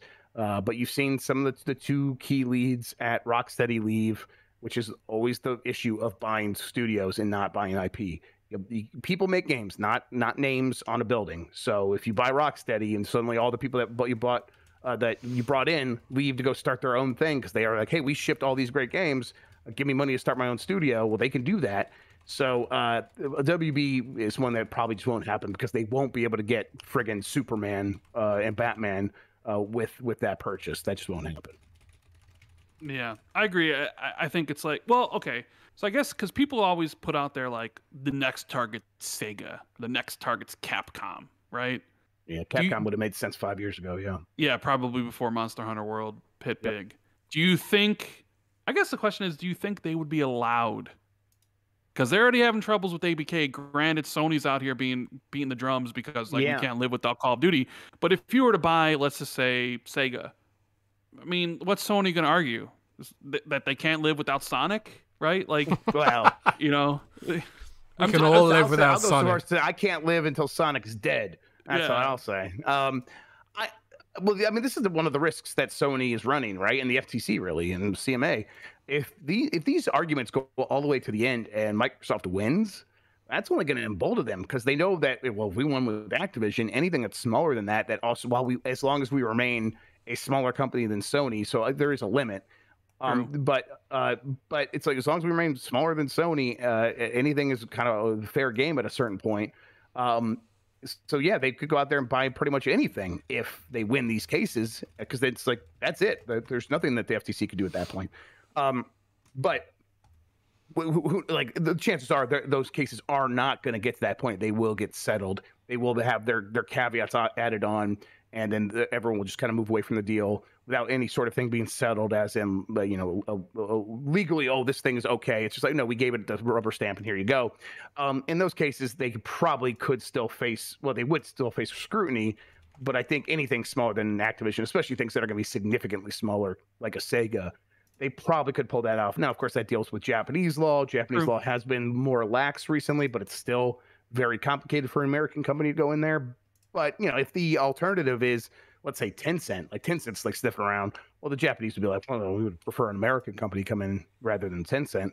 But, we'll see. I think that Sega is always a possibility, but everyone always thinks that. So we'll see. People have been clamoring for this. And I guess Sega does make sense for Xbox. They really want to build up their PC development, and they do have a lot of great PC franchises and PC developers. Very successful PC publisher now, yes. And they've talked about how they want to grow PC Game Pass, and it's like that would make a lot of sense. I just particularly don't care that much about Sega, right? So Bethesda was huge for me because I'm such a Bethesda fan of all of the Bethesda things. The Activision one, it's kind of like, but you haven't even care played about Fallout. Warcraft. I don't even really care about Blizzard. I play Call of Duty every year, but I play it for the single player. So yeah, you're gonna save me $70 for like the single player. And it's like hopefully they can unshackle some of these teams from the Call of Duty machine and let them High Moon Studios. I really liked them when they made those Transformers games, Jeff, during the 360 gen. I forget what they were called, but they made 2 of them. Or Raven when they did Singularity. It's like that would be my hope from the deal. Is like, sure, you get Call of Duty, but like you also allow you want to unlock the potential in a way that Activision, Bobby Kotick locked it down and made it smaller and more focused on one thing. And even when those other things, when they would try those other things, were successful, you got Crash Bandicoot 4, a very well-performing game. Tony Hawk's Pro Skater 1+2 was huge. And we're not getting follow-ups to those things? Well, no, because they think Call of Duty could still make more money. That will not be the way it would work under Microsoft, because the incentive, as we've seen with these smaller games getting approved and coming out and performing really well under Game Pass, the incentive is completely different, and Toys for Bob can go back to making different games rather than working on Call of Duty and all these other studios. That would be the hope. Yeah, Jez just really wants it because he wants, World of Warcraft Unshackled from Bobby, and he wants Blizzard to do what Blizzard can do and bring back. What was it you want them to bring back? StarCraft. StarCraft, man, dude, you Philistine. something Farcraft, something StarCraft. I guess I don't know. So that's his whole thing. Like, yeah, I just think there's a lot of Blizzard property, but not just Blizzard, but Activision property that I think would fit into that world of hi-fi rushing, shadow dropping AA+ games, like, you know, your sort of StarCraft shooter, or your, you know, a Diablo God of War spin-off, or something like that. You know, I feel like there's a lot of potential in that IP for Game Pass AA+ games that Activision's never going to make, because, like we said earlier, they don't want to make those kind of games. They just want to chase the trend and the battle passes and stuff like that. But as a platform holder, Microsoft and Sony would have different objectives. You know, to be honest, I wouldn't even mind if it was Sony that was buying Activision Blizzard. Definitely not. Yeah. It would definitely be better than Activision the way it is today. Yes. Well, Jez, you even made the argument that you want Sony to buy Square Enix because you think Sony could give them the stability that they need that they currently don't have because they're a mess. Yeah, I honestly, like, seriously, a lot of these publishers are just sort of tripping over themselves trying to figure out, like, where the value for their shareholders comes from these days. Right. And Jim Ryan would be like, it's not NFTs. Come on, guys. Like, yes. Like, at least we could count on it for that. Absolutely. Well, we hope so. You hope so. Okay. I believe in Jimbo. I believe in you, Jimbo. But the only one that doesn't seem to be floundering is Capcom, weirdly. And I just wonder how sustainable that is, you know. Is Capcom too Listen, flops you keep remaking Resident Evil forever. Yes. After they do 4, remake Code Veronica, right? And then go from there. And then you remake 1 again and start over. Yeah. So we were just on the topic of Square Enix, Jeff. Do you think Xbox solves whatever problems there are with Square Enix anytime soon? Or do you know what the problems are? Have you heard anything? Resolves the strange relationship? Yeah. Well, what's going on between Square Enix and Xbox?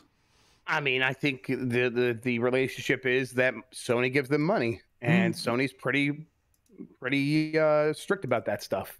And Microsoft wants to avoid Square Enix wants to avoid anything that might trip up that relationship. I mean, I've heard that happen many times before, and this has got to be one of the biggest sort of situations where Sony's given a lot of money, and the people that are receiving that money don't want to risk that. I don't think it's some mystery. But it's so weird, though, that then they complain that their games need a worldwide audience, and they complain that Final Fantasy VII Remake doesn't sell enough. It's like, well, I don't know. Maybe you should put it on more consoles then? Maybe they're putting that out there for Sony's sake. They'd be like, please, Sony, let us go multi-platform. Even that, like, so Final Fantasy VII Remake, before it went to PC, I think, it sold like 5 million units on the PlayStation 4. And that's like that doesn't even measure up to what other like exclusive big PlayStation games do. Like some of the bigger ones were doing 10 million, 15 million. Yeah, 15 million. Persona's at like 5 million or whatever. So I mean, right. So why is Final Fantasy VII Remake, this thing that was supposed to be this massive return, why is that only doing 5 million on PlayStation 4? So I think they think their problems are bigger than just than not being on Xbox. And it's like, if our problems are bigger, maybe we got to take our money where we can get it, and then that kind of keeps them in that loop. I agree that they would be better off going with putting stuff on Xbox. And I think when they have put on stuff on Game Pass, I think they've been very pleasantly surprised at the results. But they definitely cannot put stuff on Game Pass that has any sort of relationship with Sony. And then if they are hoping to keep getting money from Sony for certain things, Sony Square Enix would not want to risk putting that stuff on Xbox, I think. Yeah, I think they're really hurting out by not being on the Switch, especially in Japan. It's like, the PlayStation doesn't do well, but then it's like you can't make the really graphically demanding games because the Switch can't really do those. So I don't think a game like Final Fantasy VII Remake like doesn't need photorealism to be fun. I don't think. I think that's another albatross the Square Enix has, is that they always want to produce these absolutely insane photorealistic games with their engines and stuff. I mean, but then you get for PC specs like Forspoken, which undoubtedly dented its sales coupled with the $70 price point. A lot of people don't even want to consider risking $70 to just find out the game doesn't even run. And yeah, Absolutely I know it had not. a demo. That's changed. Yeah. But I find it funny. I don't know about if you guys find this funny, but Sony was trying to buy up a lot of timed exclusives, right? Forspoken, Final Fantasy 16, all this stuff. But with Bethesda, they got Deathloop and Ghostwire Tokyo. It's kind of funny to me that it seemed like they picked the wrong game from Tango to get exclusive, right? Wouldn't you think? Like, but they probably knew one, what right? Tango was doing, and they chose the safer open world AAA game rather than the smaller, focused rhythm game. Like, so there's like a world there that like Ghostwire Tokyo comes out as multi-platform, and Hi-Fi Rush is the one that gets timed exclusive from Sony, right? That's a good point. Yeah, absolutely. That'd be absolutely crazy. But but this is the image Sony wants to put out there, is that they make these mature photorealistic games. Like generally they don't really put out cartoony games. Like even Little Big Planet, like kind of. From the beginning they've wanted that sort of. I mean, even on PlayStation, like they had the rule kind of no 2D games for a really long time because they're like, no, we're the 3D console. Now obviously that like a lot of that stuff kind of went by the wayside over time. But yeah, they definitely think you're right. They think that the big, expensive, mature-looking game is more important, and they think that it helps their brand out more. And in many cases, they're right, but not in all cases. Clearly, here. Yeah. Adana Ataku says, "Does anyone know what's going on with Project Mara? I always figured that it would be ready before Hellblade 2, and now it feels like Hellblade 2 might be first." I don't know a damn thing about that. No. Yeah, me neither. And I don't think it's coming anytime soon. Yeah, Hellblade's definitely before Mara, I would say. Yes, I've always thought Hellblade 2 was before Mara, and Mara could be, thinking about it, Mara could be one of those things that you shadow drop in the future. Try to get like, oh, here's a horror game from first party, PT vibes, go play it now, and then it kind of has that whole virality thing. I mean, granted, that'd be years from now, but it's something that, I wouldn't be surprised if they were doing it. Let's see, we got some of these questions, like the ABK thing was from Untidy Tim. He also wants to know who has more leaks, Jez or Jeff, because we know Rand doesn't leak things because he's not an insider. Yeah, that's right. I'm not an insider. I think it's Rand. I was just the Patreon questions now. I was just taking from them because some of them had some good questions. Oh, right. So I don't leak stuff. I'm not an insider. I've constantly said it. I want Jeff's opinion on this. Jeff, what makes someone an insider, in your opinion? Because Rand claims he's not an insider, but I think it's someone that has ongoing close relationships with people who work inside the companies that these people talk about. That's interesting. What do you think about that, Rand? He's speechless. He's speechless. Say what was your definition again? Repeat that one more time. Yeah, people that have close relationships with the people who work inside the company that they talk about. So if you talk about a certain company, you have close relationships with the people inside there. I would say that qualifies a person as an insider. Yeah, but I mean, let's hear Rand's excuses now. I talk to Phil all the time, but Phil doesn't give me any information. We just talk about stuff. Right, close relationship with the people that give you the stuff. Yes. Yeah. So yeah. I don't ask anybody at Xbox for information. I never have, because I have friends at Xbox. I don't want to put them in a position where something they tell me could get them in trouble. I'm not going to do that, right? The stuff I hear is from like secondhand sources of like they heard from like basically twice removed, like one person removed, and I've known him for years, so it's kind of like, if you're saying this, then I believe you. But I mean, I don't know if it's true. I mean, look, so they're like insiders in laws. So I remember in 2021, there were certain people telling me that I trusted that Starfield was coming out in 2021. I remember this. And I was like, hey, some people are telling me this. And then Jason Schreier was like, who's an idiot? Anybody's an idiot for believing it was coming 2021 or whatever. Yeah, but those are the things that were at least so kind, isn't he? He's just one of the kindest people in the industry. I didn't, like it says, even I was told Hi-Fi Rush. Well, you said Hi-Fi Rush was coming, and I was told from two other people that Hi-Fi Rush was definitely going to be there. Mm-hmm. I don't know if that's actually true or not. I'm just going based off of what other people are telling me that I trust. One of them even told me Forza was going to be delayed. I didn't believe him. because he didn't believe the source. He didn't believe the person telling him. He's like, Forza's delayed. I'm like, that doesn't make any sense, right? But then it was true. So, I mean, so none of what information that I ever use comes from people at Xbox. I don't want to put people in that position of getting fired. I don't want to do that to anybody. Yeah, it's satellite of people around that maybe they talk to. I don't know. But I'm not. Predictions. No. Well, if you're not an insider, then you're a soothsayer or clairvoyant. Yeah, you're Nostradamus. Well, you're Nostradamus.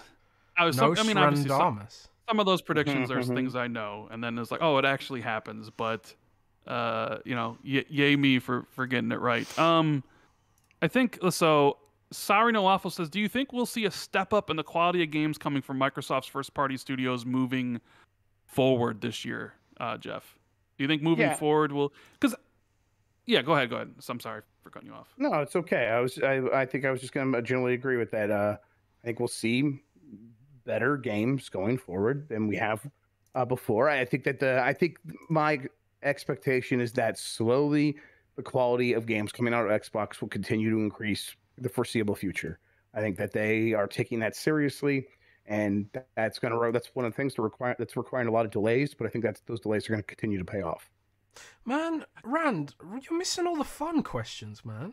What are the? I was going to get to those more towards the end, the fun questions, so we can send.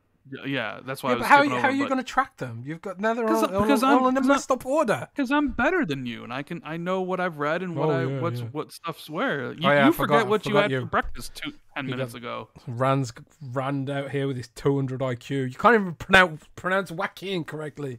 Rand. They're just words. You're the one today that thought Chicago was on the East Coast and was hit by a tsunami, and you didn't know. Dude, we would literally do every podcast at 2 p.m. Central, and you're like, today, is it 3 p.m. Eastern? Are you in the Eastern time zone? I'm like, what are you talking about? We've been doing this for 6 years.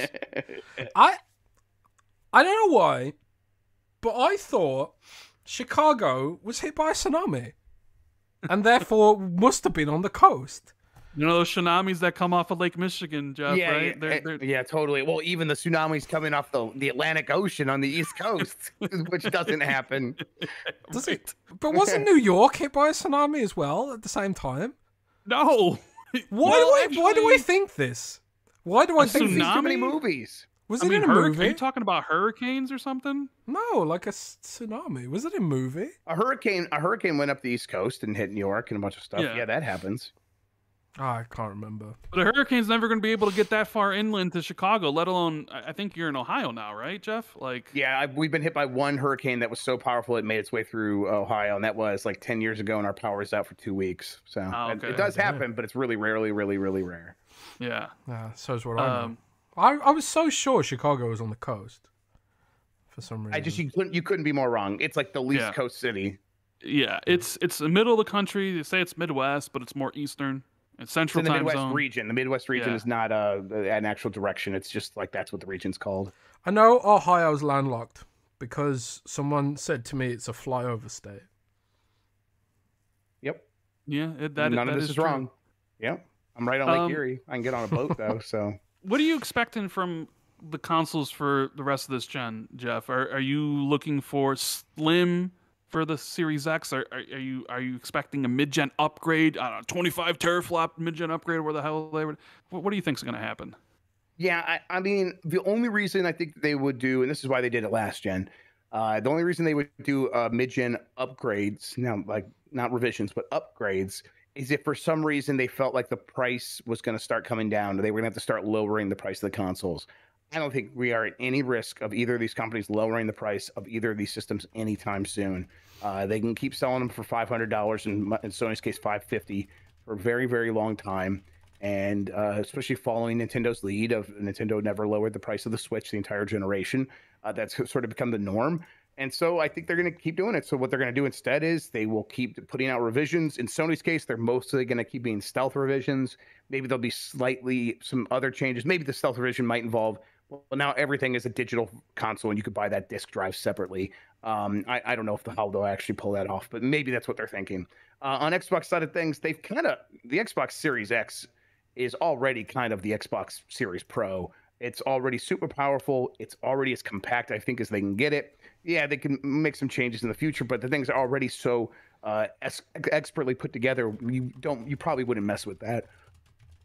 So I think we're probably looking at them mostly sticking with these systems as they are through most of this generation. And if we get revisions, they will be in the form of more storage, and maybe some fun colors, things like that. Yeah, I mean, I sort of agree with you, but I sort of feel like, depending on how long this gen goes, like, why not? I guess the question is, could they release a mid-gen upgrade that's more like, if you keep the PS5 and the Xbox Series X at 500, 550, which I think Xbox Series X's price has gone up to 550 because they're bundling in Forza Horizon, so they're kind of doing the Sony thing a little bit here in the States. That's what Sony did in America. Yeah. I would imagine Starfield will be included at some point, because like that's just makes sense. So I was like, in 2-3 years, could they get away with having a PS5 Pro and an Xbox Series X, but then selling it for $700, $650? I mean, I think they could, but I mean, it's really going to really depend on where we're at with games, because the pressure won't, like, most people will be still really happy with their systems, because, like, think about it today. Like, we're looking around, these games coming out do not feel like they're anywhere close to tapping out the hardware that we have. Both Sony and Microsoft are just barely now getting onto games that will only be for this new generation. In 3 years, will that feel like it's tapped out? Maybe, but you know, the CPU power will probably be very far from being tapped out, and the graphical power is going to only be limited, but it will be primarily limited by time and money on the development side, and that's not going to change. Like, that's still going to be the limiting factor at that point. That's not to say they can't market reasons to make you feel like the forced obsolescence will make you want to get the new one. And this is what Nintendo does. And Nintendo's done this for all its handhelds, except for the Switch, where they never actually released a Pro, but they released an upgraded version for all of their handhelds that make you think, well, I got to go get this new one. And then you sell the old one, or you hand off the old one to a sibling or something like that, or a cousin. And then they start buying games too. And that's like a backdoor way of growing their install base. That's stuff they could pull off, but they could just as easily pull that off with Slims and with increased storage and special versions of the systems that are designed to look like games. Those things work just fine for these consoles in the past, and they will probably mostly rely on them for the most part. The thing is, like, they can get their benefit on the other side. Like, yeah, you can raise the price, but what you can really do is just make these consoles even more affordable to manufacture, and just keep selling them for that same high price. And that actually might be the better strategy this generation. Yeah. Do you think it hurt Microsoft not having the Series X in stock this holiday, really? Because it basically didn't seem like you could get one. It was the Series S, or that was it. Yes, that's definitely seemed like that. I mean, I think that they were still struggling to keep up. Is that what you're asking? Like, are they like they made them not having? Yeah, because it seemed to me that they were like, boom, we're gonna go toe to toe with PlayStation. We don't even know we don't have a game. They got God of War. We're gonna go in on the price and the value. We're gonna cut this thing to $240, right? We're gonna hope that that's what people choose. And we don't have a lot of stock of the Series X's. Mainly, I did sort of hear that I think they're in the process of cutting down the production costs, or maybe moving from 7 to 6 nanometer or whatever, and that was the reason. And I know they've been putting a lot of those Series X's in their data centers for the cloud. Yes. But it sort of felt the fact that I don't know if it's true today, but it was a couple weeks ago, that the Series S is still on sale for $240. It still seems like the holiday bundle's still available. And like, I'm sure you saw the NPD leaked info of the actual like sales numbers. It didn't really seem like Microsoft's bet on the Series S doing work and competing with that seemed to not pan out at all. And it almost kind of feels like, is that market for that system already sort of tapped out? That's early in the gen, and what people are looking for is the powerhouse Series X, you know? I mean, I think that the Series X serve a very functional purpose of, when you have a big game that people are looking for, and if it is a massive appeal game, the Series S will be there for that audience. It should not be the thing that Microsoft relies on to That was never going to be the case. I don't think that's the case, and I do think that they're going to be hurt by that. It was they should know, and I think they do know that having only the Xbox Series S on store shelves is not great, and was always going to hold them back. And I mean, I think they were reflected in the NPD numbers and reflected in their earnings report, and it being down pretty significantly year over year because of hardware sales. Yeah. So yes, I do expect them to, once they are able to really refocus on the Xbox Series X going forward, and then when we get to a place where a big game comes out, or like even a big third-party game that everyone wants to play, like, I mean, who knows? Hogwarts Legacy. I know that's a game associated with Sony because the marketing deal. But if like you can get, if people are like, hey, well, I really want to play that game, well, the Xbox Series S is there. You can play it on there. Maybe that's where it like can strategically be focused on at that point for that kind of audience. But I don't know. We'll see. You ever notice, and I only bring this up because I've noticed it a couple times, the games that Sony has really strict marketing for, they're not even allowed to put trailers on the Xbox store for. Yes. Like Hogwarts Legacy does not have a trailer. When you go to their landing page, no trailer plays. Callisto Protocol, same way. You know, Resident Evil does. Weird. Because like I think that's not as strongly as marketed, but any of the games that Sony has that big marketing for, like they're not even allowed to put a trailer on there, which I think is so ridiculous. Yeah, I mean, that's Sony's lawyers just getting going to work. And... Yeah, but I don't understand why, like, it takes two to tango, so it takes two people to sign the deal, right? And you would think like Hogwarts has more of the leverage because they're the actual game. So it's like, why would you agree to a thing that was going to limit your sales on another console? Because I think the data shows that, you know, showing a trailer of a game actually increases it. Why would you agree to that? Be like, well, you can't even have the trailer at the X. I don't understand that. The idea would be, well, then, yeah, we'll do that, but then we need even more money. And I think that's how it works. It's like every little inch that the companies give, that's more money from Sony. I think that's how it's viewed. I think that's how it's working. Yeah, you're right. We got a question here from Nate Miller, which is more off the wall. What is your ideal vacation spot and activity? Yeah, a chalet right on the mountain, and it like basically you could ski up to it so that I can take my snowboard, walk out, get on the lift, go up the mountain, snowboard down, and then I get back to the bottom of the hill, and right there is the place where I'm staying. That's the ideal. And go inside, it's warm. Go outside, there's a fire. Lots of booze. Probably like an N64 on an old CRT in the basement, and I'm good. That's me.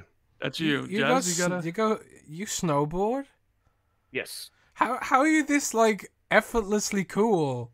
You know, well, I just imagine. Listen, I was born this way, baby. Well, for me, my ideal idea of vacation is stay at home. Everyone leaves me alone. I'll play Warcraft for a bit. That's pretty good too. I couldn't tell you last time I was on vacation. Maybe E3 2016 when I hit 1 million on the thing with Xbox. I don't even know. My favorite activity is like playing a great video game. I'm playing Dead Space right now, and it's incredible. Or like reading a really good book. I don't know. I haven't really been on vacation anywhere. So that's tough to say. I don't know. I don't know what it'd be. Probably my last vacation was like Walt Disney World when I was in 8th grade, which was fantastic. Wow. I think to myself, am I a loser? I haven't been on vacation in like, I don't know how long. If you don't feel the urge to go on vacation, sounds like you're already living the right life. So yeah. Dude, I only go on vacation really because my girlfriend makes me. So like once I'm there, I like it. And like we go to the beach and we go to the like there's this hotel and spa that we always go to where they've got massage people and a swim pool, private pool. I really like it, but at the same time it's like, man, 8 hours traveling, and it's like, man, that's a lot of money. And I just think, wow, Warcraft is so much cheaper. I do the same sort of math, absolutely. Yeah. Jasper Shep wants to know, what was your dream job when you were a kid? I wanted to be a movie director or a video game journalist. Really? You wanted to be a video game journalist? Listen, I was a dumb kid. All right, I didn't know any better. You got your dream job, man. I didn't know people actually wanted to be video game journalists. Yeah, well, I grew up reading Ultra Game Players, and Electronic Gaming Monthly, and the people writing those magazines were so cool. They had like so much personality. Shu and Damian Lin and all the guys from Game Players. Like many of them now like work in the games industry. I think one of them does the Nintendo Power podcast for Nintendo. And I was just like, I mean, I want to like be among those people. They're so cool. And then so I kind of was like, yeah, I'm gonna try to do that job. And it worked out. That's really awesome. What was your dream job, Rand? I don't remember what my dream job was as a kid, honestly. Was it to be an electrician? I mean, no, that was more out of necessity than anything. You know, the YouTube thing just was just like, I did YouTube as a hobby. You know, just like I'm gonna do this, and then, I mean, I don't know, like having a job where like, you know, I'm my own boss and I can do whatever I want whenever I want is sort of fulfilling. But then I'm also the worst boss because it's like, if I don't want to do something, then I don't need to do it, you know? So it's like, oh, I should make a video today. And it's like, I'm going to go read a book. And it's like, all right, well, nobody's going to yell at me for it, right? It has its perks and its minuses and stuff. Yeah, you should hear Rand cry when I ask him to reply to an email from an advertiser. Dude, I don't do emails, bro. I don't know how to email. I suck. I don't do emails, man. That's the thing. Like, You do when it's an American company, because I can't do it. Well, yeah, the American company doesn't send. Yeah, it's like, okay, but yeah. I wanted to be a paleontologist. Paleontologist. When I was really, really young, I was obsessed with dinosaurs, and that was the only job I wanted to do. I wanted to dig up dinosaurs. And then when I was in high school, I told the careers advisor, because we have careers advisor in Britain, and every kid has to go and see the careers advisor. I was like, I want to be a paleontologist, and she basically like laughed at me. So then I was just like, I became a nihilist. And I was like, fine, I'll just do nothing. I'll do nothing. And then I've ended up... review of Hi-Fi Rush that docked it because it's an Xbox game. Oh, hang on a sec. We might have disconnected. Did we disconnect? I don't know. I didn't see this. That can't be real. What did they say for real? No, yeah, we're still live. We're still live. Okay. I'm going to read this. Metro... Hi-Fi Rush. Listen, that's just a dumb move because their replies on Twitter are gonna be a mess. Yeah, so they said here, so they gave it an 80, which is a good score, you know. And they said, admittedly, that's not saying much, given this is also the first Xbox Series exclusive to be published by Microsoft themselves. The wasteland that has been Xbox release schedules for the last few years limits the accolades we can give the game. That doesn't make. I don't. But it's a breath of fresh air for Xbox gamers, developer Tango Gameworks, and the Rhythm. It's like to do that. Like, I get like, you said the silent part out loud, right? Like, but it's like also like I mean, like, do you mean it the way you're saying it? Like, do you? So it's like, no. Wouldn't that make it easier to give it accolades? Because it's been such a wasteland that this thing stands out. Like, this is such a breath of fresh air. Isn't that really nice? Wouldn't that benefit the game? No, you think it hurts the game? How? They didn't explain how it hurts the game. So yeah, I'm like wondering if they even mean what they say. You gotta understand what Metro is, right? It's like it's below tabloid. Like, they offer the Metro for free on every train and every bus in the UK. And basically, it's just full of trash. It's like trash and then an ad. Trash and then an ad. Trash and then an ad. So, like, it's the sort of... It's owned by the same guy that owns the Daily Mail in the UK, if you're familiar with that publication. Okay, yes, I am very familiar with the Daily Mail. Yeah, so it's basically the free version of the Daily Mail, and it's like the government uses it as a vehicle for propaganda and stuff like that. So yeah, you can expect the absolute lowest grade quality writing and journalism from that outlet, unfortunately. But Sorry No Waffle says, "What is your guys' preferred non-alcoholic beverage to drink?" Milk. Okay. Man, I got a story about this. I was in a restaurant in Germany. A really posh restaurant, and man, I just didn't really know this, right? But they were like, what did you like to drink? And I was like, I'd like a glass of milk. And the waitress looked at me like I was a freak. Can you get milk in an American restaurant? Because usually, yeah, well, it depends on the restaurant, I think. Yeah, in Germany, but like I was crazy. An adult man ordering milk is a weird thing. It is kind of weird. Yes, ain't gonna lie, it is weird. It's so tasty, though. I don't get it. But what's your favorite non-alcoholic drink then, Jeff? I usually go for unsweetened iced tea. because I tried to stop drinking pop, but I'll still order a Coke Zero at a restaurant or whatever, something like that. And I enjoy that. But yeah, mostly I mean, honestly, my favorite drink is water, ice water. Give me an ice water. Fuck, I could go for an ice water right now. I should get these kids to go get me an ice water. I used to drink Mountain Dew all the time. Then I switched to Diet Coke, and I recently, 2 years ago, I went cold turkey off of caffeine. I exclusively drink Propel now. Right, that like flavored water stuff. Flavored water. I like water. I just can't drink straight water, Jeff. I just can't do it. But give me like flavored water. Like, I've been drinking this stuff for 2 years. Strawberry lemonade, their watermelon, their kiwi strawberry. Love it. I get this. I buy, get a couple cases every couple weeks from Amazon. Because I'm on a diet. I've lost like 70 pounds. Cutting out like, caffeine was a big thing. I don't know if you've ever tried cutting out caffeine, Jeff, but when I cut out caffeine, I literally couldn't walk for 4 days.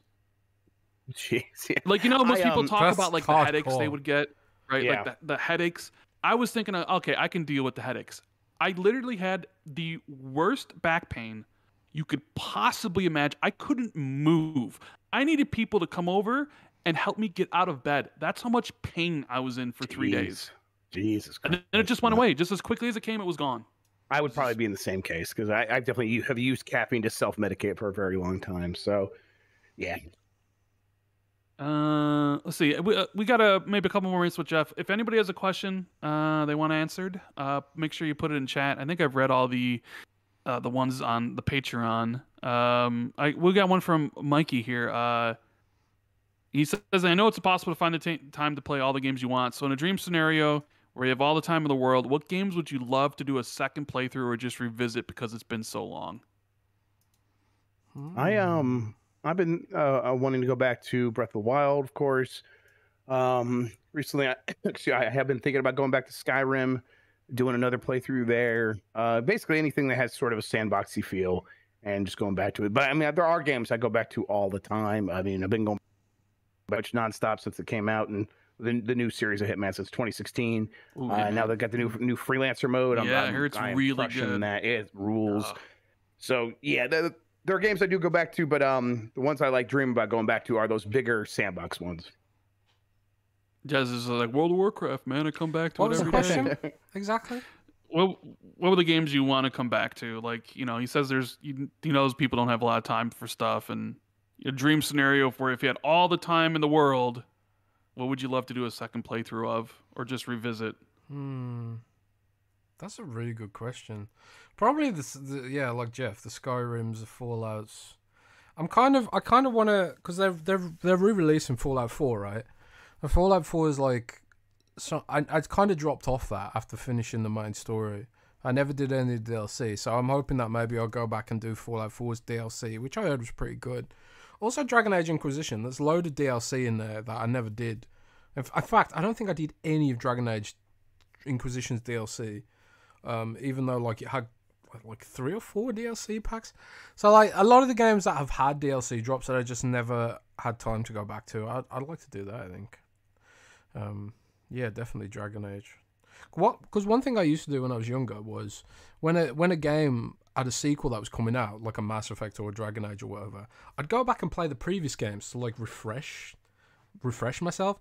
And just nowadays, when would I ever have the time? I remember Metal Gear Solid 3 came out, I went back and did 1 and 2, and Metal Gear Solid 4 came out, I went and did 1, 2 and 3 back to back, and then played 4.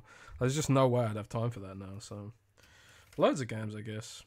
But stuff sandbox and stuff. Not for me, really.